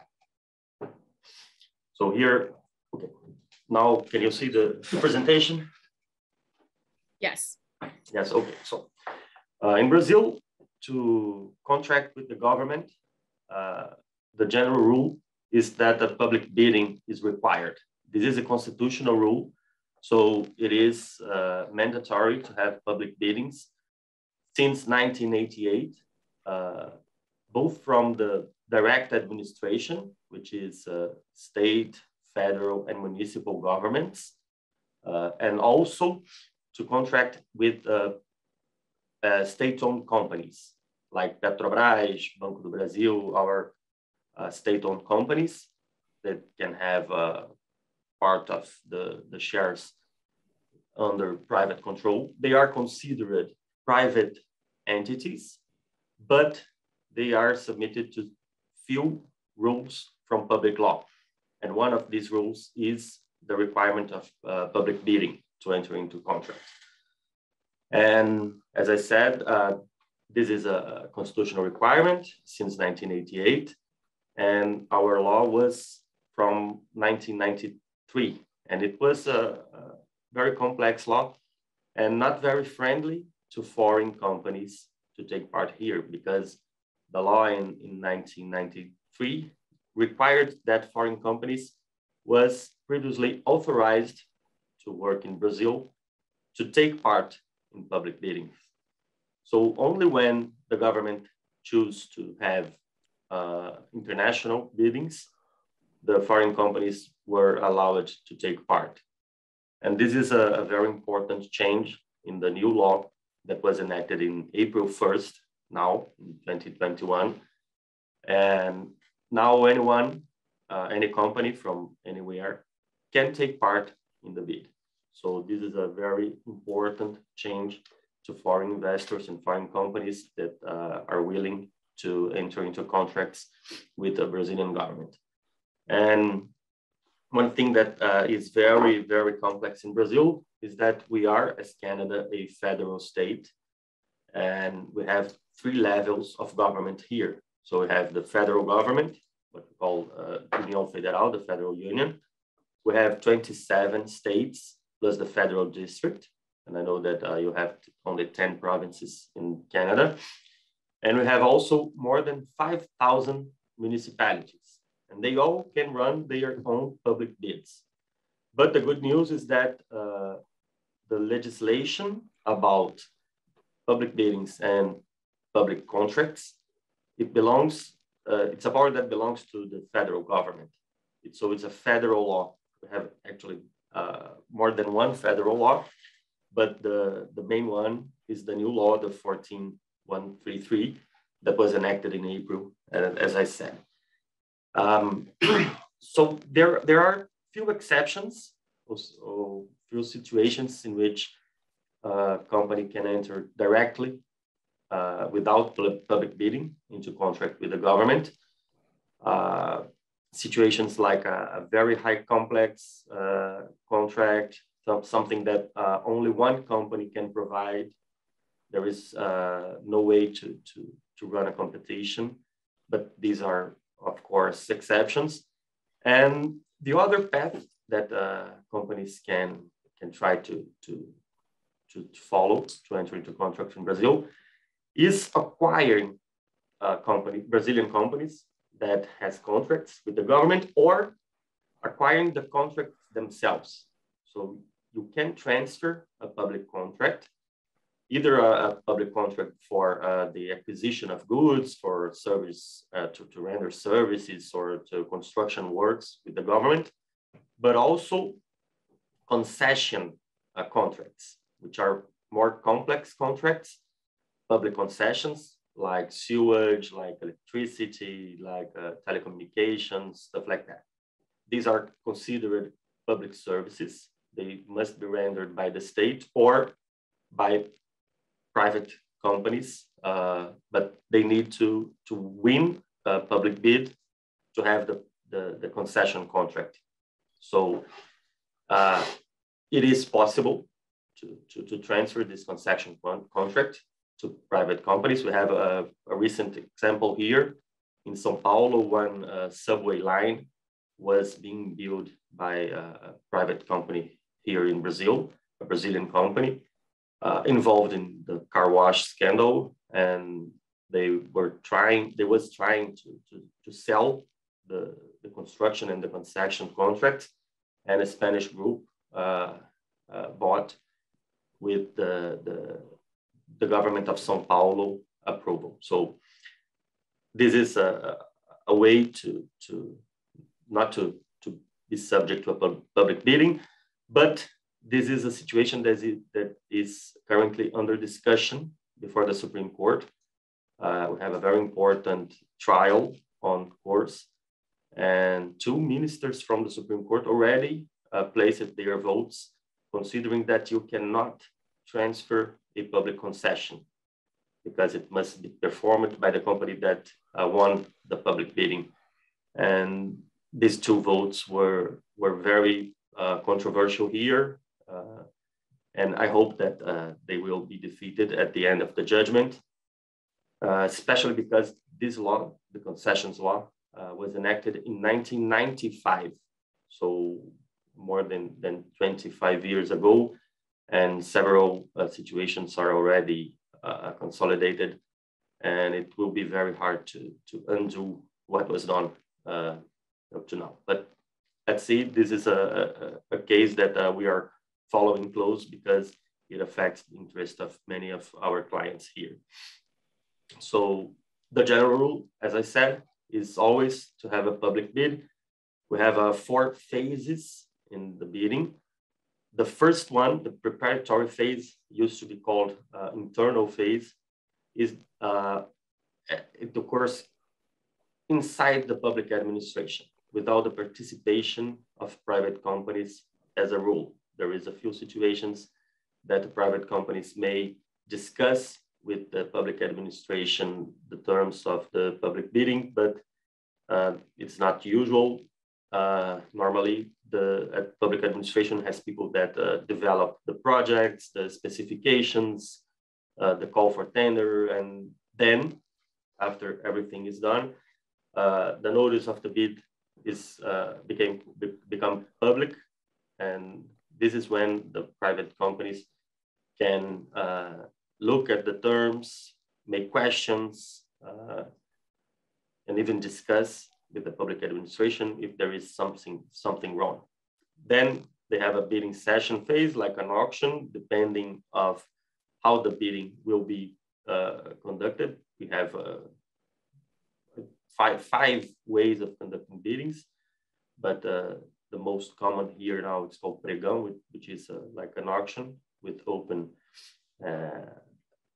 dispute. And then the final phase is the qualification, is when the public administration look at the participants and see, well, actually it looks only to the winner and say if the winner attend to all the requirements. If not, they call the second place and until they found someone that can perform the contract. So as I said, the new public bidding law 14.133 was enacted in April, and it opens to the participation of foreign companies.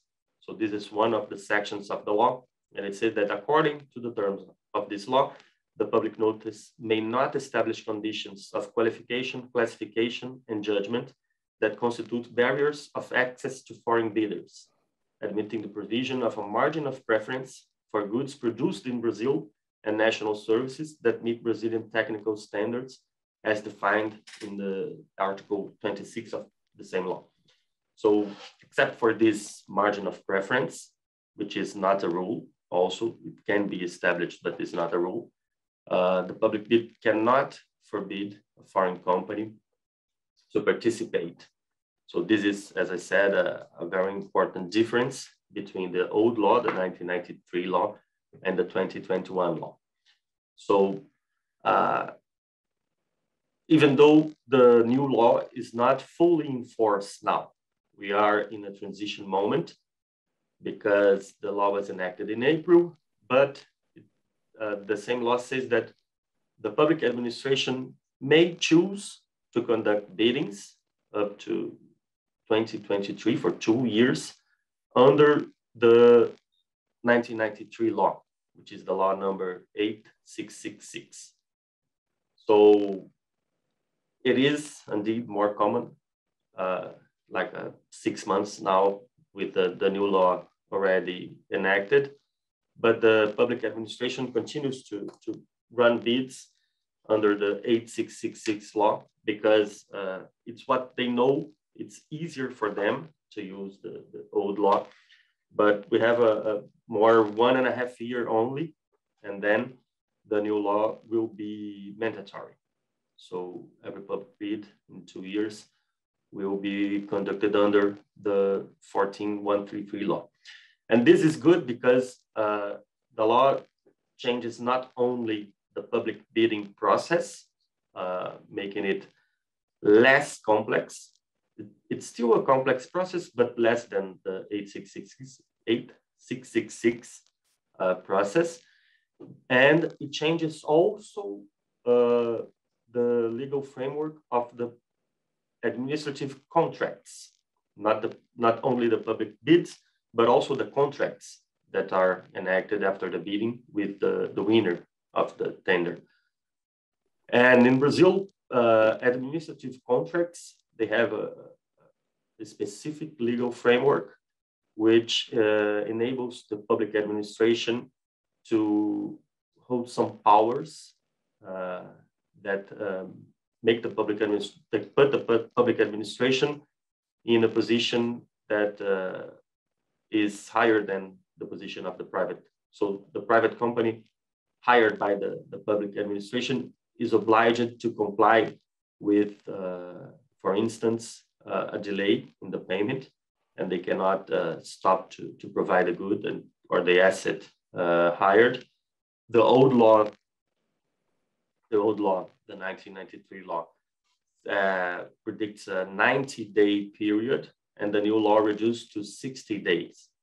So it is better to a private contract. It's better to a private company to sign a contract under the new law, not only because of such change, but also other changes, including the term of the period of the contract. In the 1993 law, any service could be rendered only for up to 5 years. And now, depending on the service, it may reach 10 or 15 years, according to the kind of contract that is signed. So as I said, now the new law doesn't require a foreign company to have a legal authorization, but if the company wins the public tender, it will have to sign the contract. And then the most common ways, and in the previous speakers already say that, the most common ways to sign the contract is to opening a Brazilian subsidiary or forming a JV or a consortium with a Brazilian company. The old law said that in consortiums, the Brazilian company must be the leader of the consortium, but the new law doesn't provide that. As I said, the foreign companies are entitled to the same rights of Brazilian companies, so they have equal rights, except for the margin of preference that can reach up to 10 or 20% in the competition. The 20% rate is an exception to innovation contracts. And about the publicity of the contracts, this is also a major change because the new law created a website called the PNCP, Portal Nacional de Contratações Públicas, that started to work, I don't know, maybe 2 weeks ago. Doesn't have many information now about public biddings, but in 2 years, this website, PNCP, will be the only channel, not the only, but the main channel to make public the tenders conducted by all the public administration in Brazil, federal, state, and municipal. So this is a very important change because to anyone, including foreign companies, the best way to know the opportunities, to know what are the opportunities to contract with Brazilian government in all levels will be the website, the PNCP. If a company wants to approach government officials to offer their services, this is not very common in ordinary services and construction works and something like that, because the public administration always communicate to the public with public tenders what are the opportunities. But of course, anyone is allowed to try to reach out to government authorities and to try to make a roadshow, a presentation, something like that. What we do recommend is that you follow compliance precautions, measures, like having more than one person from each side, if possible, to report the meeting, have a formal schedule, and etc. And as exceptions, we also have 2 ways to private companies to speak to the public authorities what they are thinking and what they think that can be a good opportunity. So you can offer services to public government, but usually this happens in very complex issues, innovative discussions. One of them is the PMI, what called Procedimento de Manifestação de Interesse. It's an expression of interest procedure. And in this case, the private sector can make the projects of a public concession, of a public contract, and submit them to the public administration. But the public administration will have to run a tender, okay, to hire the company to execute this project. And if the company that creates the project doesn't win the tender, then the winner must pay for the costs incurred by the company that expressed the interest in this case. So this is one way to go to government and say, hey, you have a good opportunity here. And the other one is brand new. I'm not sure if there is one single example right now. It's a new way to conduct tenders. It's called competitive dialogue. It's inspired in the European Institute. that allows the public administration to discuss with several companies the specification and the solution. So the public administration present the problem, and the private companies can discuss with the public government possible solutions to this problem. This is brand new, as I said. After the dialogue, the public administration will have to write a request for proposal and to perform a tender, but is a way to have this kind of dialogue with public authorities that can be very interesting, depending on how it will work. And of course, we are currently going on very large transformations here. Of course, car wash has a major impact here, but one of the outcomes is an attempt to make our public contracts more friendly and more open to foreign investors. So I think we'll have many opportunities for foreign companies to make public contracts here in Brazil. Thank you. Thank you for the presentation. Very interesting as well. And I think that's also a big market for Canadian companies, right? To sell directly to the government, especially with all the Canadian investments going into Brazil, that could be an opportunity. So thank you so much for your presentation. And last, I would like to invite Alice Kasznar, human rights and ESG expert at Proactiva Results, to present on ESG and in procurement in Brazil. As mentioned before, Alice will not be able to join us for the breakout session. So if you have any specific questions for her, please add to the Q&A box and we'll make sure or do your best to answer them. And we're also adding in the chat the link for the breakout session. So don't miss it. It's a great opportunity for you guys to connect directly with the experts who can answer all your questions. So thank you, Alice, for being here. And the stage is yours. Thank you, Carolina. Just to confirm, you can see my presentation, right? Perfect. Hi, everybody. It's a pleasure to be here with you today. I'm Alice Kasznar, and I'm an expert consultant at Proactiva consultancy firm. I want to first start by thanking BCCC for this opportunity to be here and share some ideas with you today. I'm the last speaker of the day, but I'm going to talk about a very strategic topic. So I ask you to please bear with me, and I hope that by the end of this presentation, you'll have had relevant insights on ESG matters in Brazil. So Proactiva is a Brazilian-based consultancy firm that advises corporate clients on ESG, sustainability, sustainable finance, and human rights. These are some of our clients and partners. We have been advising companies in different sectors for the last 5 years, especially companies in risk-prone sectors. And we also have worked with sectoral and multi-stakeholder organizations that are active in Brazil and Latin America. So now coming back to the theme of our presentation today, I'll explain that I expanded a bit on the title. I'll talk about supply chains so we can have a broader look on what is being done along supply chains in Brazil. I feel that when we speak about procurement, we focus on companies buying procedures only, while speaking about supply chains help us to have a better understanding of the ESG risks that are in the minds of companies when they're looking down at their supply chains, when they're looking at how their supply chains are structured, how they're planning to source products and services from different suppliers in different regions. So this is basically the idea.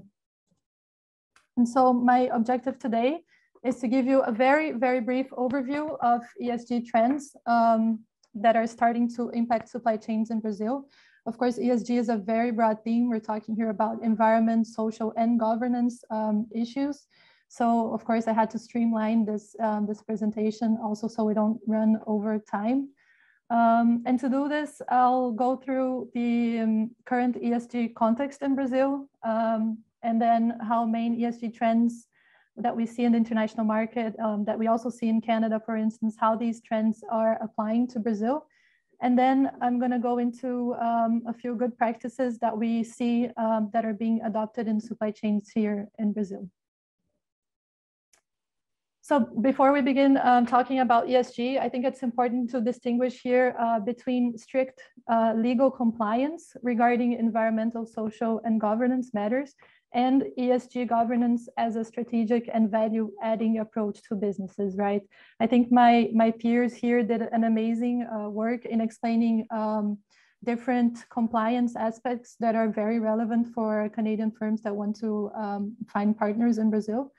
I'll have a more strategic look into how ESG can also become a value for Canadian companies. So if a company is interested in supplying Brazilian corporations with goods and services, the first step is to understand what are the legal requirements in terms of environmental, sanitary, social regulations. And then, of course, some sectors are more regulated than others, especially risk-prone sectors such as mining and energy. The food and beverage industry also has specific sanitary and quality regulations that are very important.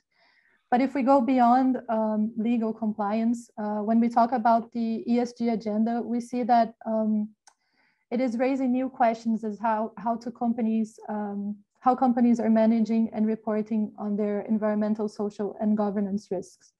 So in order to set standards for companies, different frameworks were created.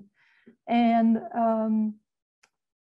these frameworks and parameters, and I bring some of them here in the slides, they tend to be voluntary. So these are voluntary measures, right, that the companies are adopting.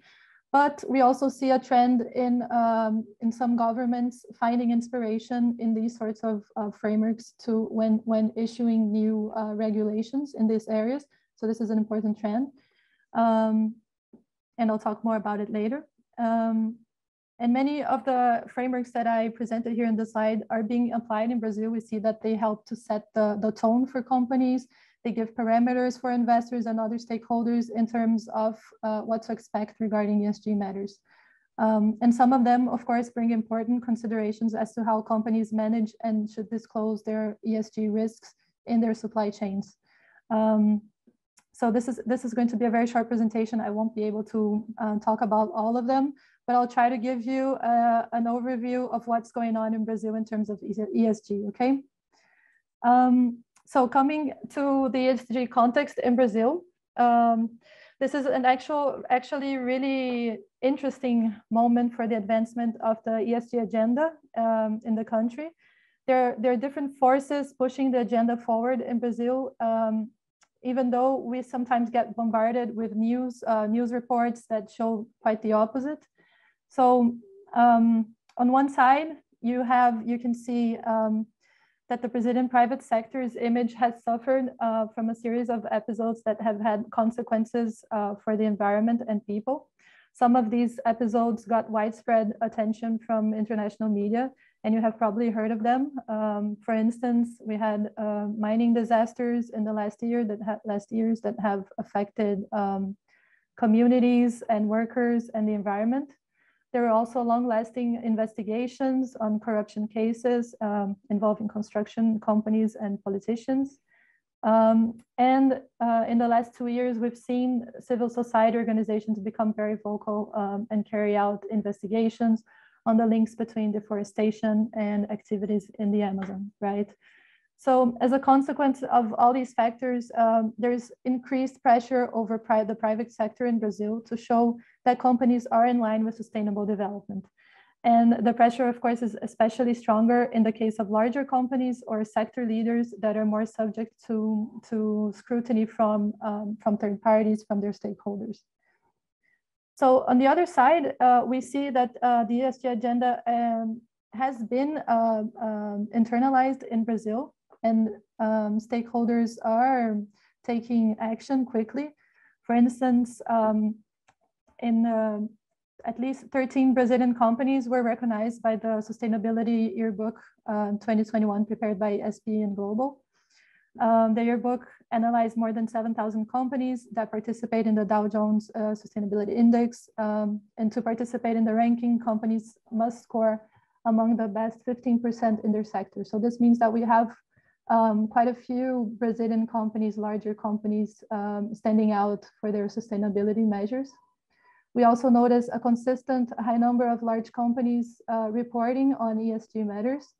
In Brazil, there's a recent study from 2020 that identified that Brazil scored above the global average, with 85% of the country's top 100 companies by revenue reporting on their operations.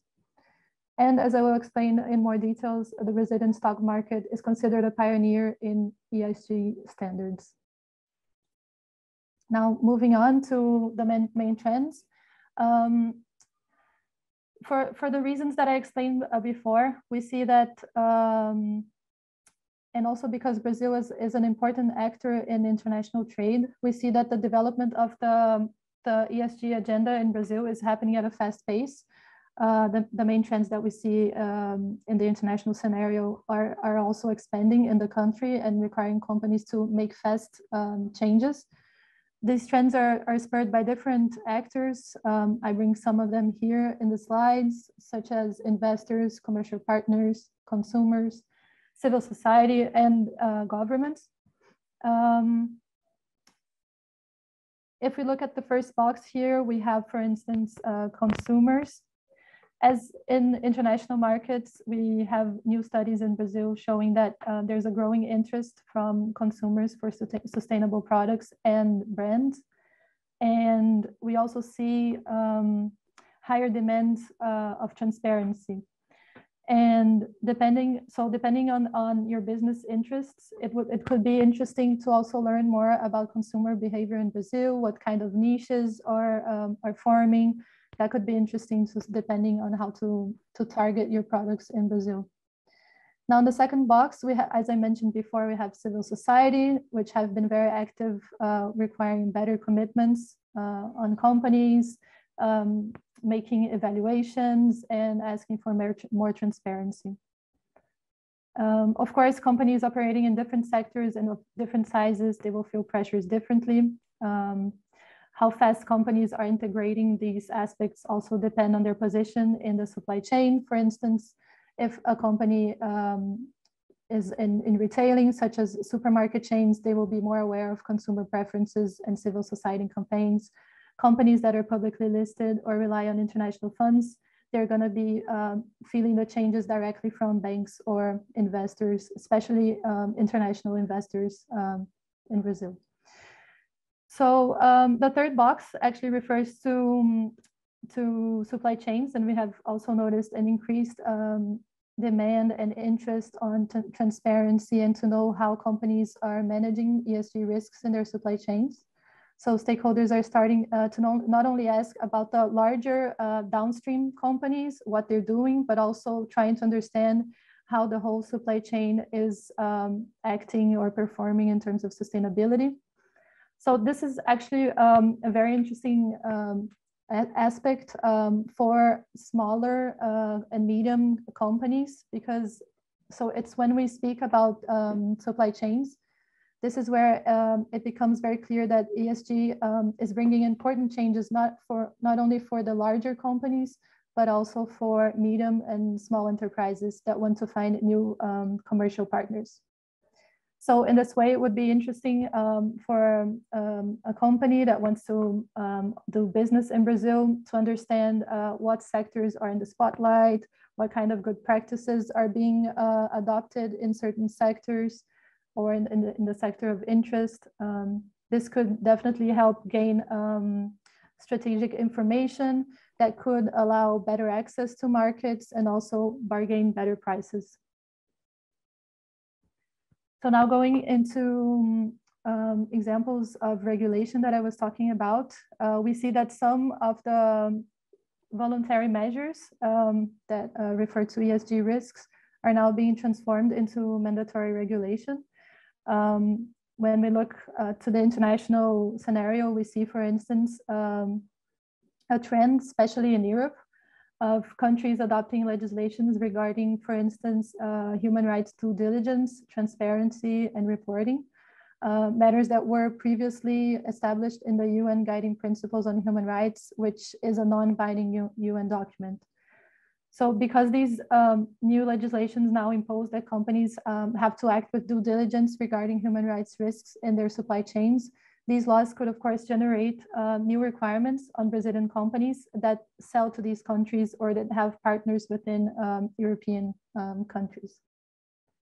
In the Brazilian context, we also see a few regulatory advances, but they're majorly in the financial sector.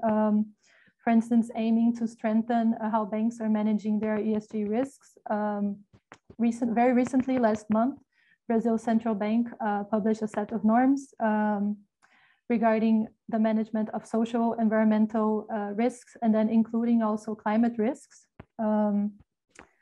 Brazilian banks, they were already required to consider these types of risks since 2014, but this time the central bank made it more clear, made the meaning of these risks more clear, also giving examples on how to report these types of risks.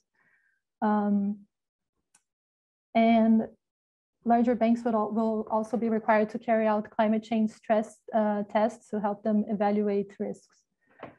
There's also other important regulations published by the central bank to help clarify environmental and social conditions that farmers must fulfill to be able to take loans from banks. I won't go deep into this now, but the whole idea of bringing here these regulations is to explain that there are expectations in the market that by making these norms stronger, by raising the bar for banks, that banks will probably have to require more information from their clients. And then this will probably have set the mood, set a trend in terms of transparency and reporting in the private sector. And then, as I mentioned before, B3, which is Brazil's stock exchange, is seen as a pioneer in integrating the ESG agenda in the financial sector. Already in 2005, B3 created the Corporate Sustainability Index, which we call EASY, which was then the world's fourth index of its type and the first one in Latin America. From then on, B3 has increased its portfolio of ESG indices to 6. So they have indices on corporate governance, one that tracks climate change, and another one which is more general ESG aspects. So EASY is an index where top companies in terms of liquidity are invited to answer a questionnaire. They answer a series of questions on how they're managing environmental, social, climate, and other risks, including how they're approaching risks across their supply chains. So every year, B3 publishes the portfolio of companies that were selected. So this is actually a good source of information for companies that are interested to see which Brazilian companies are advancing and pushing forward the sustainability agenda. And then it's also important to say that together, for instance, the companies that were selected in 2020 for the EASY portfolio, they represent almost 40% of the total market value of shares that were traded in B3. So it's actually quite a relevant group of companies that are interested in the ESG standards. We can also say that increase in the number of companies answering the EASY every year is a sign of growing interest from companies in showcasing their achievements, and also a sign that the ESG agenda is maturing in the country. I will skip this slide so we don't miss too much time, and I'll go already to, I think, the core of my presentation, which is to talk about the good practices in supply chains that we notice in Brazil. So because of these trends that I outlined here for you, we see that more and more Brazilian companies are starting to ask if their supply chains are sustainable, if they're in line with the company's commitments, and also if their strategies. As I mentioned before, Brazil has been in the spotlight for different ESG impacts, right? So environmental issues. Brazil is a country that is whose economy is very based on commodities. Brazil is also a very unequal country with high levels of social inequality, So certain aspects of working conditions, child labor, etc., are still risks that should be considered in supply chains. So we see that companies are trying to gather more information on their own suppliers and also learning how to engage with them to achieve better supply chains. So we noticed that companies that aspire to become sustainability leaders in their sectors are adopting good practices to manage these risks. And depending on the sector, we also see that, for instance, Brazilian suppliers, normally smaller suppliers, are still not that used to some of these measures or to this kind of engagement. In general, measures will begin with the creation of an ESG governance structure. Companies will adopt policies and commitments, including commitments in their supply chains. And then regarding risk management in supply chains, company might take different measures depending on their sectors. But a common practice is to start with the adoption of a supplier code of conduct with minimum ESG requirements for suppliers. In some sectors, for instance, in the textile and agriculture or in the food and beverage supply chains, we see that leading companies start by requiring their suppliers to obtain third-party certifications or to conduct third-party audits. And in sectors where environmental impacts are of high concern, such as deforestation in the agricultural sector, we notice that there's the increased use of technology to map suppliers and trace volumes. And as I have mentioned before, there are high rates of reporting among larger Brazilian companies. And this involves also reporting how companies are managing risks in their supply chains, where they source goods and products, what kind of engagements they have with their suppliers, and for instance, the percentage of products that are being certified. So now to my conclusions from everything that I've said here. We see that many sectors in Brazil are being encouraged to improve ESG performance. Of course, there are still variations across sectors, and companies are voluntarily embracing ESG factors. From what we have seen of the changes in ESG agenda that are applied to supply chains, ESG is not a matter only for big companies. Supply chain risks calls all buyers and suppliers to collaborate and work together across the many aspects of supply chains where they can find risks since the production, logistics, processing until distribution. And requirements regarding suppliers' ESG performance will also vary across sectors, but can definitely become a competitive strategy for suppliers when approaching specific companies and sectors.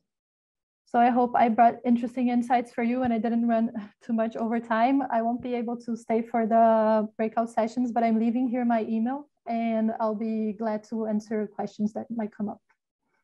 Thank you so much. ESG is such an important factor nowadays, especially when we're talking about supply chain. And I think we'll be organizing more and more discussions into the topic in the future with our ESG committee that is also chaired by Rafael Benke from Proactiva Results. So thank you, Alice, for being here. I would like to thank all the speakers, all guests for the participation. I would also like to thank all our sponsors, Vale, MELLOHAWK Logistics, Export Development Canada, Sescom Barrier, Brookfield Lundin Mining, and the TMX Group for the partnership. We are now finishing this webinar. So I hope you found the information worthwhile and we will be joining. Then everybody please join the link that was sent in the chat that you probably received by email. And we're looking forward to see you all at the breakout sessions that is starting in a couple minutes. So thank you again, everyone, for joining, and I'll see you soon at the breakout session.